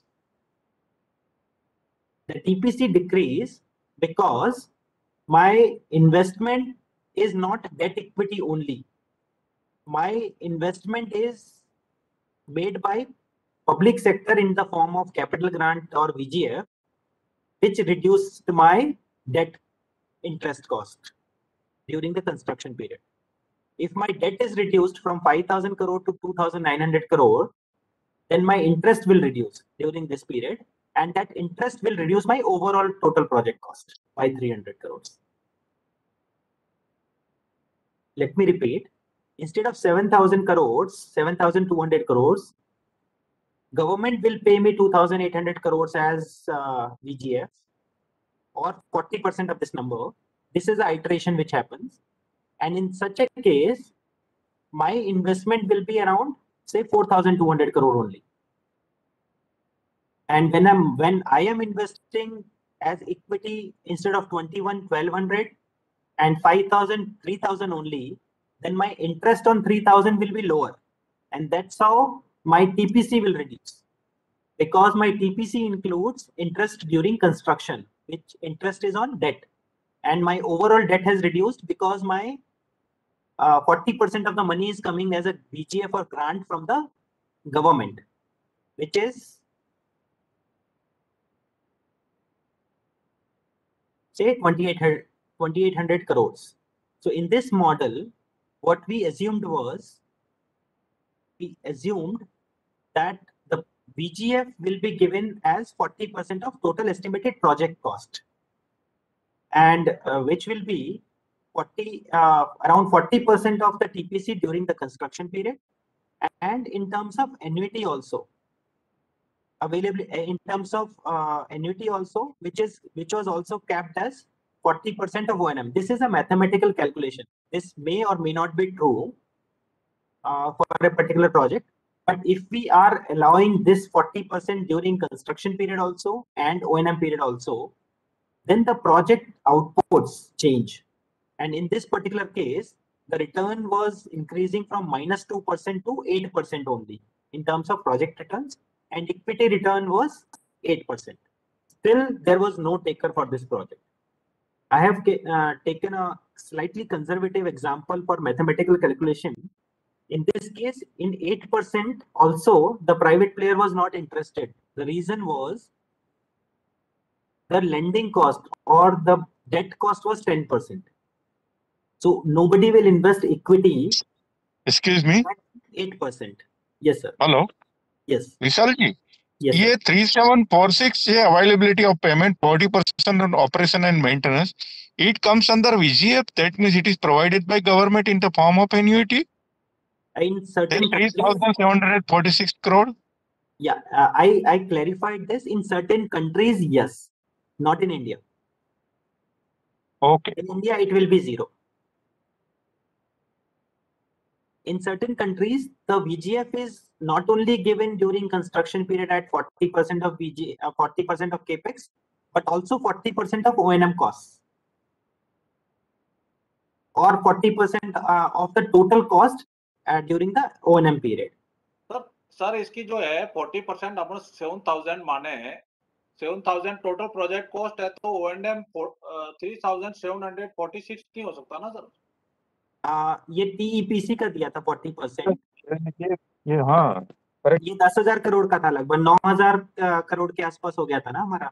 जो 6,900 plus 2,881, इन दोनों का मिला के 40% दिया गया. Even then it was not becoming viable. Sir 40% हमने वहां दे दिया जो कैपेक्स कॉस्ट है, फिर ऑपरेशन कॉस्ट का दोनों का मिला के फिर 40% दे दिया, तो उसको तो क्या है, खुद को इन्वेस्टमेंट करने की जरूरत ही नहीं है सर. सर तब भी वो प्रोजेक्ट वायबल नहीं हो रहा था और equity error was coming at 8%. 7 ये करीब आपका 6,500 हो गया. हाँ जी. और उसने इन्वेस्ट कितना किया था? 7,200 करोड़ इनिशियली, या 7,000 करोड़. उसमें से मैंने 3,000 करोड़ या 2,700 करोड़ पहले दे दिया, बाकी 4,000 करोड़ उसने पहले लगाया, और उसको लेकिन टोल जो 17 इयर्स में 7,000 करोड़ ही मिला. उसका एनपीवी टर्म्स में बहुत कम वैल्यू आता है. सो यदि हम एन्युटी में 40% देते, ये O&M में देते हैं 40%, तो ये कैलकुलेशन आपकी पॉजिटिव हो जाएगी सर. सॉरी, क्या करेंगे सर? ये जो एन्युटी में That gentleman पेमेंट है ना O&M का सर, या O&M का 40% है, ये कुछ दिमाग में नहीं बैठता है. 40% of the total project cost that comes under 2,789 of the 10,000 project cost आप गिन लो. फिर ये 40% और फिर 3,746 कैसे आ गया? Operation and maintenance. Operation and maintenance cost और naturally less than the overall total project cost. No. सो ऊपर आप देखेंगे तो उसमें लिखा है VGF kept at 40% of total estimated project cost. So एक particular, it's not prevalent in Indian context. It's a case study from one of the other countries wherein they allow जो total estimated project cost है ना 6,900 plus 2,881 का, इसका 40% तक O&M period में भी दे सकते हैं. So वो जो 10,000 करोड़ है लगभग, उसका 40% 3,700 करोड़ और दिया उनको 17 साल तक पंप करते हैं, तब भी वो project. Do you mean that पहले वो 2789 पे देगा और बाद में 3746 पे देगा? हाँ जी. तब तो ये ज्यादा हो गया ना, more than 40 हो गया. 3746 plus 2789, it comes to around 6,000 crore. हाँ, ज्यादा हो गया, आई एग्री, बट इसमें इतनी पॉलिसी होने के बाद भी वो प्रोजेक्ट वायबल नहीं हो रहा था. What I am trying to tell you is the financial analysis actually gives us results ना. ये तो मैथमेटिकल कैलकुलेशन है. तो वो पॉलिसी वहां पर इतना ग्रांट देने की थी, तब भी वो प्रोजेक्ट वायबल नहीं था. रीजन ये था कि 10 लेन का एलिवेटेड स्ट्रक्चर बनाने की बात थी 25 किलोमीटर का. Okay, sir. Okay. So in this case, it's a determination of method. मतलब कहने का मतलब ये कि फाइनेंशियल एनालिसिस है, this is a commercial decision के लिए फैक्टर्स हैं इसमें. तो अगर ये आप नहीं देंगे तो this project will become again equity return will reduce to से 0% or 1%. So, sir, initially the government should have thought of it, no, sir, because it is not viable. Entirely, it is not viable in spite of giving grants. In spite of giving grants. Right. So, अभी इस project में, so in this case, what is happening is, आप एक इन्विसाज कीजिए, आज की तारीख में जब मैं फाइनेंशियल एनालिसिस कर रहा होता हूँ तो मुझे यही पता होता है कि ये मेरे को 25 किलोमीटर का प्रोजेक्ट बनाना है, ये इसका डिजाइन है, ये इसकी कॉस्ट आ रही है मेरी. ट्रैफिक के हिसाब से सर ये तो पहले ही होंगे ना sir, before taking up the project ही होंगे ना सर, फाइनेंशियल एनालिसिस. हाँ, तो फिर ये government should not take up ना सर दिस वन. हाँ, बिल्कुल बिल्कुल, they did not take up this project. So in this case what happened was, ये इस पे भी जो मॉडल नहीं बैठ रहा था 40% and politically it was not acceptable कि मैं 7,000 करोड़ दे दूं और इतने का तो प्रोजेक्ट भी नहीं है, तो why should I give it on A PPP basis. Then we looked at other model. What we looked at was toll plus annuity. कि आपका ये प्रोजेक्ट सपोज सेम रहता है, 7,200 करोड़ का ही रहता है, और ऑपरेशंस कॉस्ट भी सेम रहती है 2,800 करोड़ की. Then how much is the annuity you need to pay? Annuity कब पे होती है? अगर आप annuity मॉडल इंडियन कॉन्टेक्स्ट में देखें तो सेम है annuity मॉडल. इंडिया में क्या होता है, annuity मॉडल में you do not pay anything during the construction period of 3 years. But as soon as the COD is achieved, in the next 17 years, you start paying this number on a 6 monthly basis. In some cases, in some countries, it's annually also. So depending upon what is the rule, you apply. तो इस case में हर 6 महीने में annuity देनी थी आपको 17 साल तक, and that absolute number was coming to 15,500 crores. Now investment उसने 7,000 ज्यादा ना होगा सर फिर.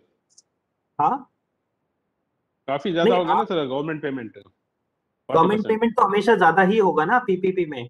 सी 7,000 करोड़ रुपए आपको आज कोई 700 या 100 रुपए देता है और बोलता है 20 साल बाद मुझे. Sir 7,000 is not invested at one time sir, it is invested over the period of construction period ना सर.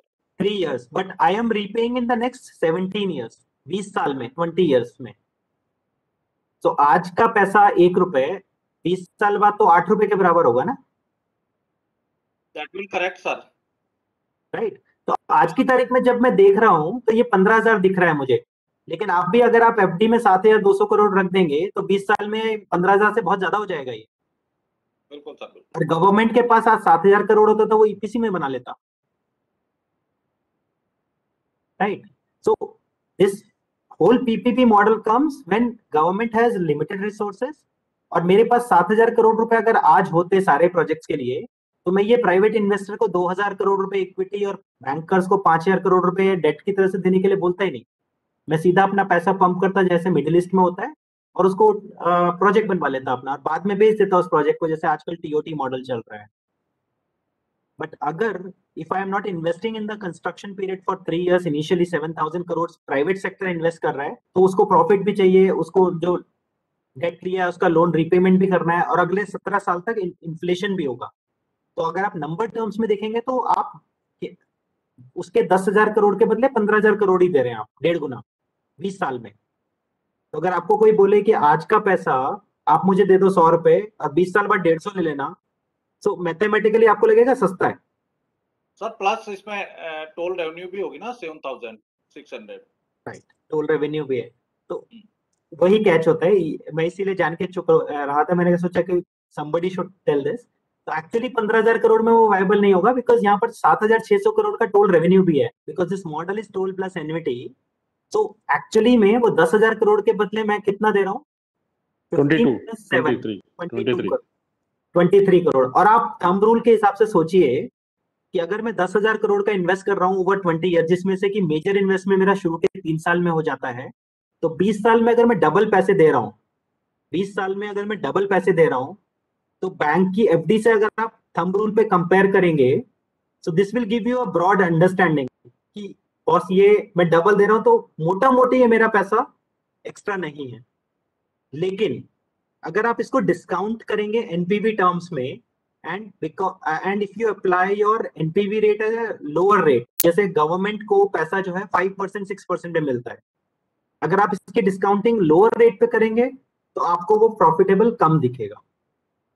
बट अगर आप जैसे ही आप हायर रेट पे एनपीवी करेंगे तो उसका प्रॉफिटेबिलिटी बढ़ती जाएगी।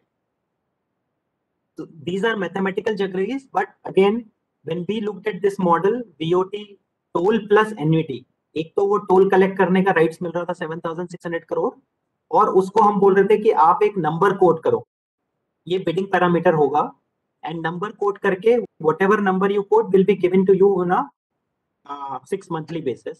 So this model told me कि the project can be made viable. अब इसमें ऑटोमेटिकली 15% की रिटर्न आ गई, which was my expected return. ये कैसे आया होगा? ये इस तरह से आया because when I was doing this computation, this was my target return, and ये नंबर जो है ये इनपुट बन गया था मेरा अवेलेबिलिटी पेमेंट या एन्युटी। वो एन्युटी में 300 करोड़ डालता हूँ पर मंथ पर 6 मंथली, तो ये से 13% आ जाता है। अगर मैं इसको बढ़ाता रहता हूँ या घटाता रहता हूँ तो वो उससे this IRR keep on changing. जैसे ही ये 15% आता है, I stop my calculation, and जो मेरी कैलकुलेशन में नंबर आके जहां पर 15% बैठता है, that becomes the annuity number and that becomes the reserve price in this model. So ये iteration financial analysis में मैं करता हूँ, and this becomes the input, this availability payment number or annuity number. Is it clear? इस model में क्योंकि आप annuity decide कर रहे हैं, प्री डिसाइड कर रहे हैं कि इतना मैं मैक्सिमम दूंगा या ये, this becomes a reserve price for you, बल्कि पुराने वाले as against the other models where in the toll revenue is market dependent, the viability cap funding is capped eight 40%, you can only pay up to 40%. But in this annuity model, you estimate how much is the 6 monthly or annuity payment required to achieve the 15% return or expected return which you want. So in this case, your parameters will be okay. Your debt service coverage is 1.5, means you are earning 1.5 times of money every year, and not earning, having cash balance to pay your debtors. You will end up having equity return of 15%. Project is giving you 11.4% of return, and in net present value terms also it is giving you 1,200 crores for the private player.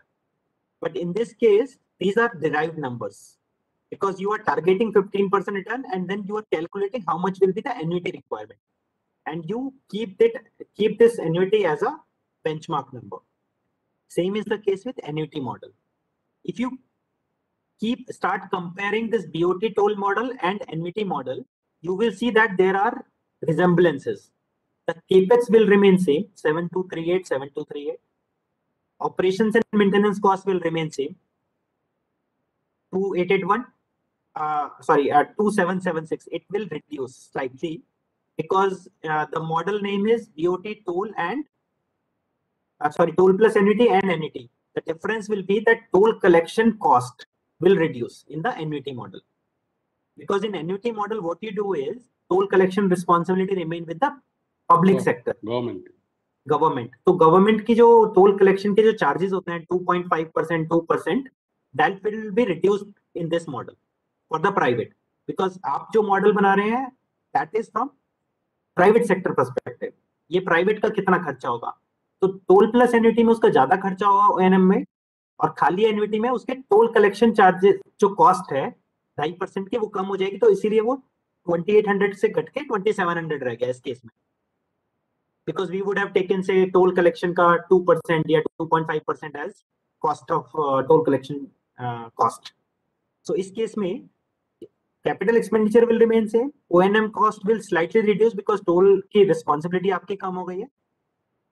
Then we also calculated कि debt equity कितने % होगा, वो 70-30 का ही ratio रखा हमने, and we thought कि the optimum return for the private sector based on interaction and local conditions 15% equity IRR चाहिए हमें, and based on these desired outputs and inputs we estimated कि availability payment जो हमारा है वो 22,700 crores के आसपास जाएगा. Now if you compare this model with toll plus annuity, you will realize that 15,500 plus 7,600 13,000, 23,000 and this is also 22,700 मोटा मोटी बराबर है, नियर अबाउट, बिकॉज यहाँ पर उसको डेली पैसा मिलेगा टोल प्लस एन्युटी में. सी because we are doing a mathematical computation in Excel on A annual basis और quarterly basis, the real numbers will slightly change because. So but what about tolls received by the government, sir?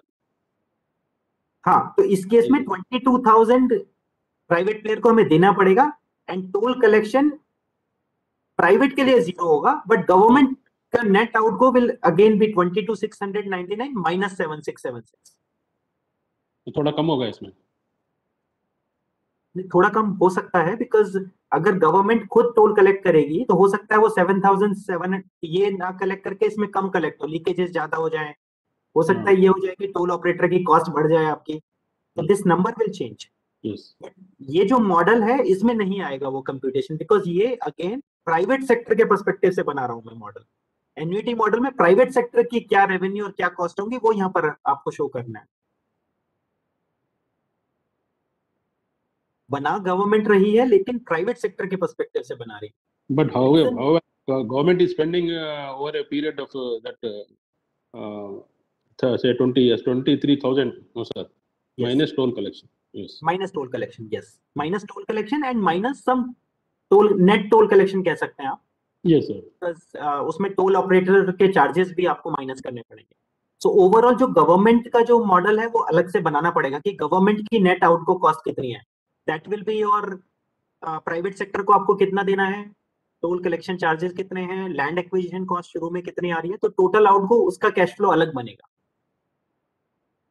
So this example is giving you various models and options and decision factor कि आप अगर किसी PPP project को देख रहे हैं and these are the given costs and revenue streams, तो आप कैसे डिसाइड करें. आपने देखा इस मॉडल में अगर टोल इतना कम है और कॉस्ट बहुत हाई है तो BOT toll, toll plus VGF, toll plus VGF plus O&M VGF, ये दोनों मॉडल फेल हो गए. Then you have the option कि हाइब्रिड एन्युटी में जाएं या एन्युटी में जाएं, आपको शुरू के 3 साल पैसा लगाना है या नहीं लगाना है. हाइब्रिड एन्युटी में आपको शुरू के 3 years में some grant is given, but annuity में you are not giving any grant in the first 3 years, तो उसकी वजह से आपका कॉस्ट बढ़ जाएगा थोड़ा सा और. Now when we look Government at side, sir, from government side, which one is better, sir? I mean, least spending. Overall least spending over the period of 17 years or so. It actually depends on project. The best option is BOT toll, wherein the costs are kept optimum and the concessionaire is able to collect all the revenues from the toll. So BOT toll में government spending is 0, but because of external factors and because you can't increase your toll revenue, you can't increase your toll rates, But So that is the- not viable, no, sir. No, right now it is not viable. So out of this Ali Saab, Ali Saab, let me clarify. I had operated numbers of projects on toll as well as HAM as well as NUT. Government is generally prefer on toll based BOT only and only. But when there is a political pressure and demand and VGF is not maintaining, and it is necessary to construct the BOT project, then and then only government, and there is not sufficient grant allocation or budgets on the government hand, then and then only NUT is preferred. Otherwise, NUT will be never be preferred. Always BOT based toll booth is the best for government choice. Thank you. sir. So, okay, sir. Thanks, sir. so government will always want कि free में project हो जाए, user सारा pay करे, but that is not possible in all the cases. Or socially, politically, or various factors are there. So BOT toll is the most preferred model, which has happened in India also. Many projects, not some, have been awarded a DBFOT. Many have failed also because in some cases what had happened was the traffic was 4 times or 5 times more than what was expected. Delhi Gurgaon Expressway, the first BOT toll project. Everybody thought that there will be a negative grant. And in fact, in the concession agreement, there was a column of how much grant you want. There was no column of revenue share. Till that time, nobody could imagine that this much traffic will be there on Delhi Gurgaon Expressway. But the private player quoted minus grant or said ki I will pay you this much. But still, this could not sustain because of political pressures, because the traffic or profitability was so huge that the users or public raised concerns. And there were other factors also. The developer was also not up to mark. So overall, the project collapsed. But I would say that was the first successful project, and that actually showed the path for PPPs in India in some sense. Because till that time, PPPs were at doldrums or at a very nascent stage, particularly in the matured market and matured sectors.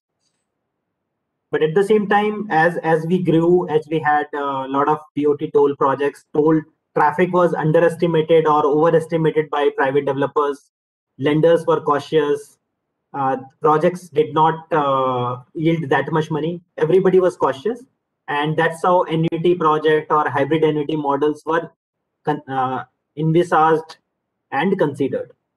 And right now, many projects are being awarded on a hybrid NUT mode, which is expensive.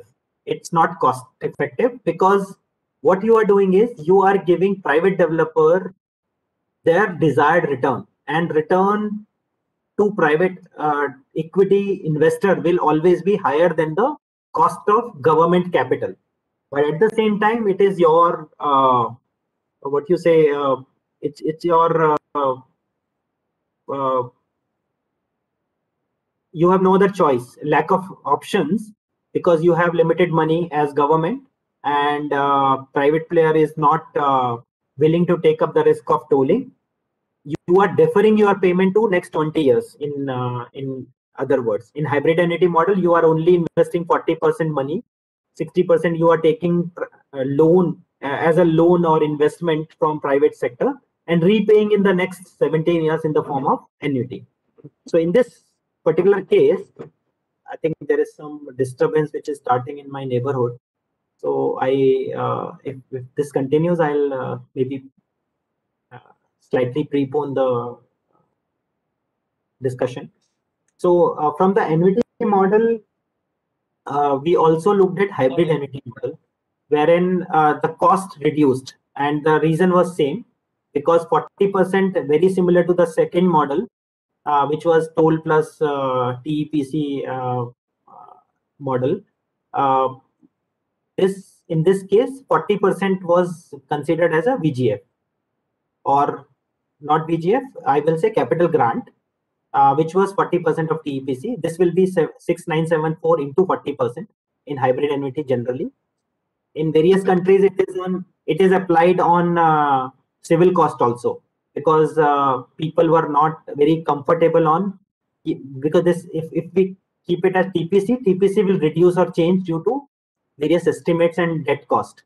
So in Karnataka, for example, I remember they fixed it at 25%, 40% of capex, estimated capex by them, and they put that number as a fixed number.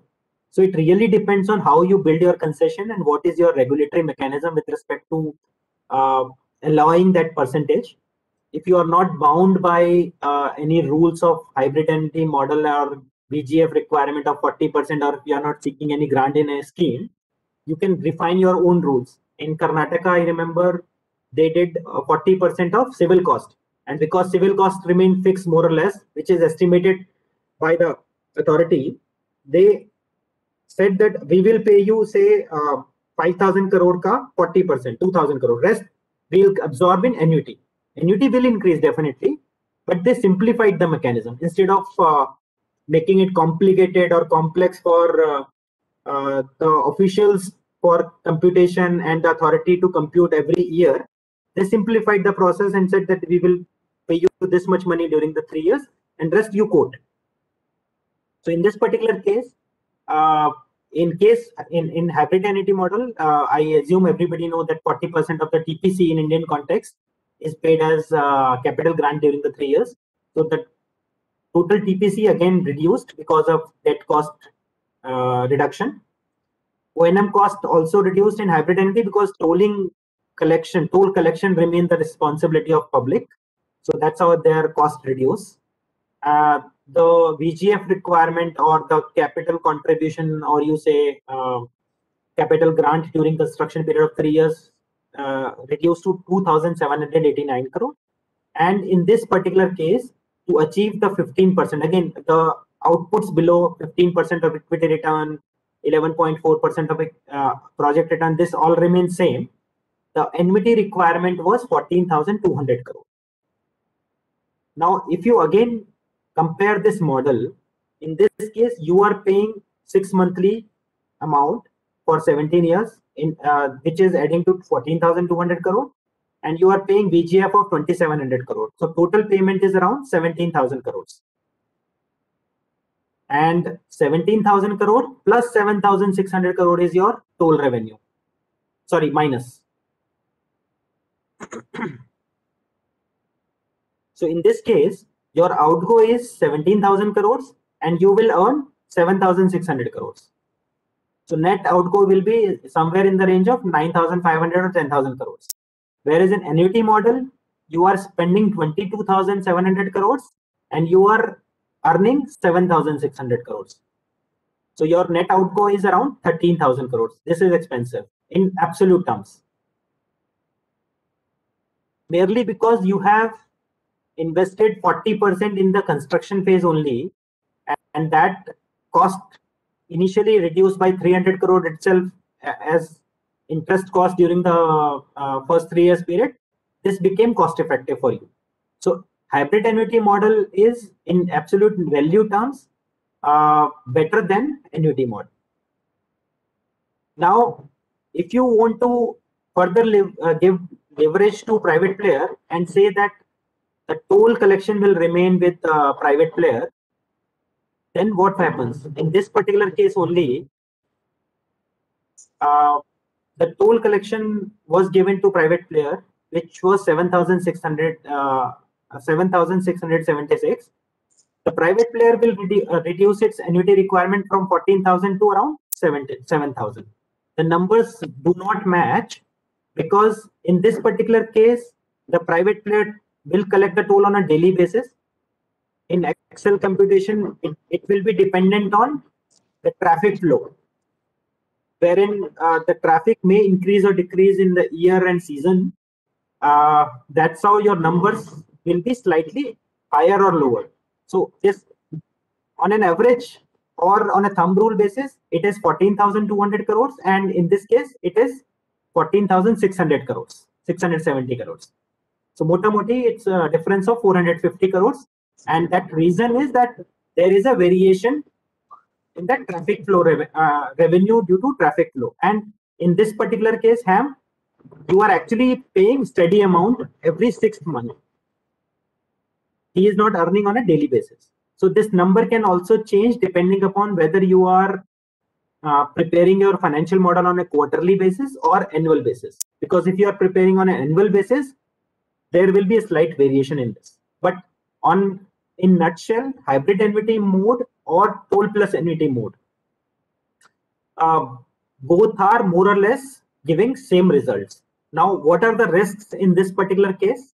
The risk is toll collection responsibility. If you pass on to the private player, they will do their own survey, and their revenue estimates will not be same, and consequently the estimation may not be same as you are estimating as public sector authority.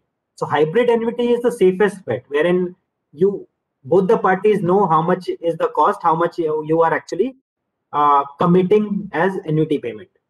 First 4 years, first 3 years, and next 17 years. But in toll model, whether it is BOT toll or toll plus VGF or toll plus annuity, hybrid annuity, the toll revenue itself has a risk, which is dependent on market, and anybody can take that or assume that market risk on an aggressive manner or conservative manner. Generally, people remain conservative unless they want to win the bid and have their market strategy differently. The authorities may end up paying more in toll models. But on an overall basis, because in toll model, the private sector is responsible to collect that toll from users and leakages are less. So on a broader term, the impact is lower in toll models, and it's best that the projects are awarded on a BOT toll model or toll plus some form of grant model. So in this particular case, we examined various models basis the difference in costs and revenue potentials. We estimated various scenarios, like for example, we may debate that this is not profitable in Indian context. It is not practicable also because nobody will give you VGF beyond the 40% of capital cost. It is true, but in certain countries these are available. We estimated or one can estimate this revenue potential or payment mechanism as per the ground realities or local rules and regulations, and various models can be analyzed. So in this particular case, say for example, these 6 models were analyzed, and we said, okay, in the particular case wherein the toll collection is very low, the costs are very high, either you go for hybrid annuity mode or toll plus hybrid annuity mode. Toll plus hybrid annuity is nothing but hybrid. Out of hybrid annuity, you are giving the tolling responsibility also to the private player. He has some upside in that sense. And once we looked at these numbers in various models and various outputs, we then look at the detail indicators and acceptability at various levels and produce the outputs of that particular project. So for example, in this particular case, once the model is broadly understood or decided or recommended by the authority or consultants, say HAM model is proposed. So in HAM model, one has to see how much is the overall basis, how much is the cost, what kind of O&M costs are there, what is the government's initial contribution in terms of capital grant, how much is the availability payment outgo, and what are the output indicators in terms of minimum debt service coverage, maximum debt service coverage, and project returns. So that's how we calculate or analyze a particular project and recommend a particular mode of PPP. Basis the technical, commercial, legal, regulatory,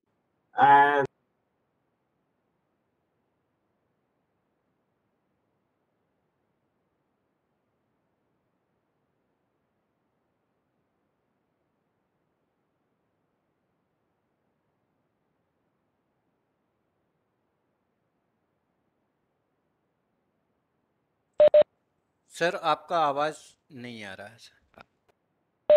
And for a particular situation, it may not be fully true for the other stretch of road, other country, or other state.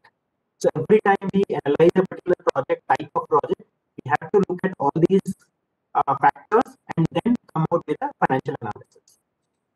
One of the important aspects while doing the PPP analysis and deciding on the mode is the risk sharing. Risk sharing between public and private. These are the typical risk sharing papers. I'm sure we would have discussed this in the previous sessions, so I will not repeat that. But this actually is important because whatever is not given as private sector responsibility will not come in the financial implications and will not be covered directly as cost or income in the financial model. So the purpose is that we need to first broadly or mainly decide on the risk shares, risks and rewards, and accordingly we calculate costs and revenue and come up with a model of PPP. This is the typical structure in a PPP mode, wherein authority awards the concession and SPV is created, which has so many linkages. So I'm sure this was also covered in previous sessions. So I'll conclude this with the overall discussion on PPP mode and financial analysis for various PPP options. Any questions on this? Sir मेरा एक question था कि जो annuity count करते हैं, calculation करते हैं monthly, semi annually, by annually, तो उसमें rate of interest monthly rate पे काउंट करते हैं या क्वार्टरली या सेमी एनुअल? सर वो डिपेंड करता है कि लोकल आपने क्या रेगुलेशंस हैं और आपने कंसेशन एग्रीमेंट में क्या प्रोविजंस दिए हैं। कंसेशन एग्रीमेंट में लिखा हुआ मंथली रेस्ट, तो मंथली रेस्ट करना पड़ेगा आपको, तो कंपाउंड इंटरेस्ट हो गया जी। Thank सी ये एज आई सेड, ये जो भी आपके कैलकुलेशंस हैं, दिस इज नथिंग बट जोड़ घटाना होता है जो आपके कमर्शियल कंसिडरेशंस हैं या लीगल कंसिडरेशंस हैं। जैसे आपने सपोज किया कि आपने कंसेशन एग्रीमेंट में लिखा कि आपको टोल कलेक्ट करना है, तो आपको टोल रेवेन्यू लेना है, उसमें आपको होर्डिंग्स लगाना अलाउड है, तो होर्डिंग्स का जो रेवेन्यू है पोटेंशियल वो आपको ऐड कर देना है।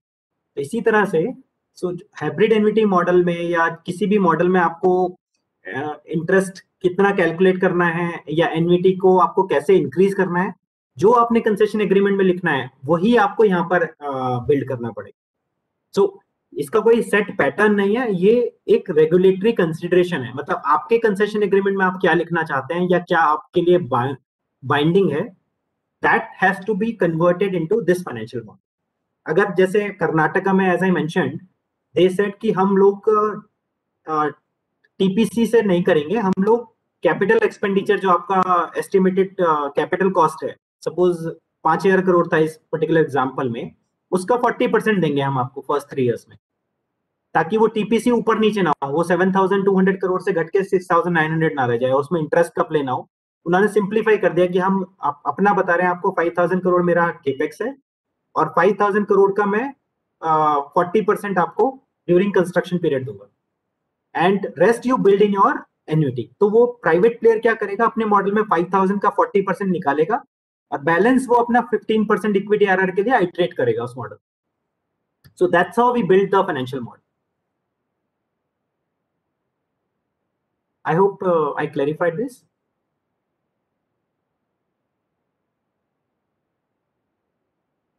Hello.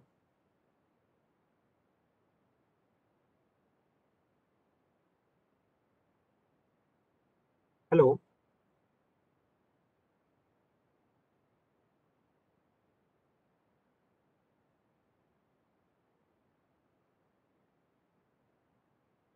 Any other question?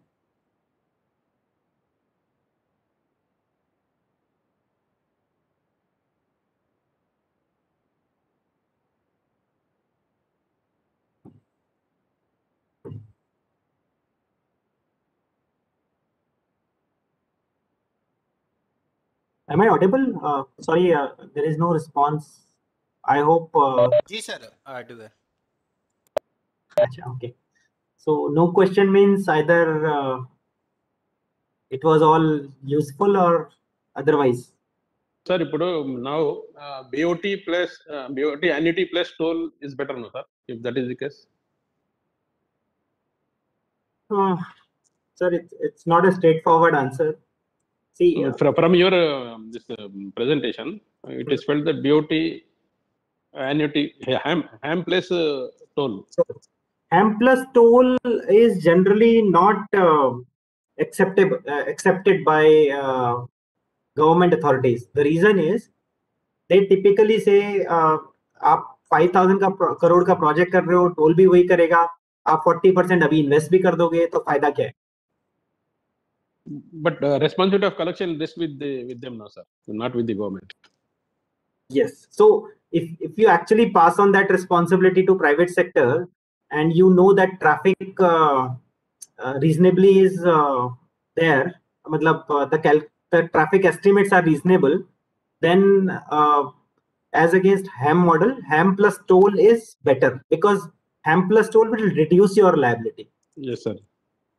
Because वो जो टोल से कलेक्शन है and plus 40% लीकेजेस भी थोड़ा लीकेजेस कम होगा, बट वो पॉलिटिकली एक्सेप्ट नहीं हो रहा है. So what we have seen is कि गवर्नमेंट विल से यार 5,000 करोड़ 7,000 करोड़ का प्रोजेक्ट है, जैसे ये उसका 40% 3,000 करोड़ आपने पहले ही दे दिया, फिर आप उसको टोल भी दे रहे हो, फिर भी आप एन्युटी दे रहे हो, तो ये तो एक्सपेंसिव हो रहा है सर. तो ये ऐसे प्रोजेक्ट है जहां पर कॉस्ट ज्यादा है और रेवेन्यू कम है. बट नो सर, गवर्नमेंट अभी जो है ईपीसी पे ज्यादा स्ट्रेस कर रहे हैं ना sir. Most of the projects are taken under EPC mostly. Right. उसके दो रीजंस हैं. एक तो ये है कि लेंडर्स पैसे नहीं दे रहे हैं, बैंक्स का लेंडिंग कैपेसिटी कम होती जा रही है. दूसरा ये है कि पब्लिक सेक्टर में जो ट्रैफिक एस्टिमेट्स हैं कि पोटेंशियल रेवेन्यू जो टोल से आएगा, वो आपने एस्टिमेट करा, प्राइवेट साइड उसका रिस्क फैक्टर 20% लेके चल रहा है, तो वो जो आपका एस्टिमेट है उससे प्रॉफिट वो बन ही नहीं रहा है. तो बिड्स आपकी फेल हो रही हैं, and that's how end of the day you have to get this things constructed. Private sector के पास पैसा नहीं है, बैंकर्स पैसे नहीं, लैंडिंग नहीं कर रहे हैं.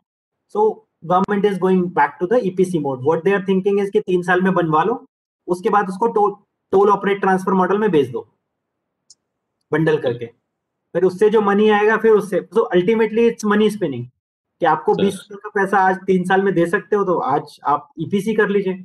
नहीं पैसा है तो आपको डेफर करना है, तो जितना डेफर करना है. इनफैक्ट एक कंट्री में तो ऐसा है, वो ये कह रहे थे कि कंस्ट्रक्शन पीरियड 1 साल और बढ़ा दो, ताकि 4 साल तक पैसा ना देना पड़े 3 साल के बदले. So it depends, because finance department generally see this कि मेरी जेब से कब पैसा जाना है, and there are political considerations also. वो बोलते हैं अच्छा 2 साल बाद इलेक्शन है, आप अभी तो वोट कर दो, मेरे पास से तो पैसा अभी जाएगा नहीं, कम जाएगा, मैं तो ये मतलब उद्घाटन कर देता हूँ, उसके बाद देखेंगे. So these things are also happening. Okay.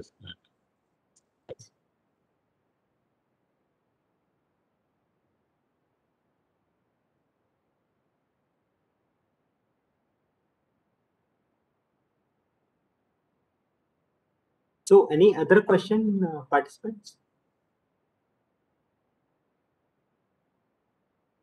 If not, I can complete this session, and I can give back 10 minutes to participants. Presentation share करिए सर. हाँ, sure sir. We'll send.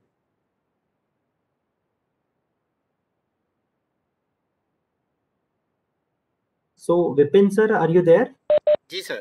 Thank you sir. Okay. So I think there is no further question, and for any question I am also available on WhatsApp or mobile. You can send me your questions offline also. I'll be happy to respond. Ji sir. Thank you sir. Okay. Thank you very much. Thank you very much, sir. Thank you everyone for the participation, and I hope it was useful for all. And for any further clarification or query, please feel free to let me know. I'll be happy to respond. Okay, thank you very much. I'm logging off now. ठीक है. Thank you sir. Session over करते हैं sir.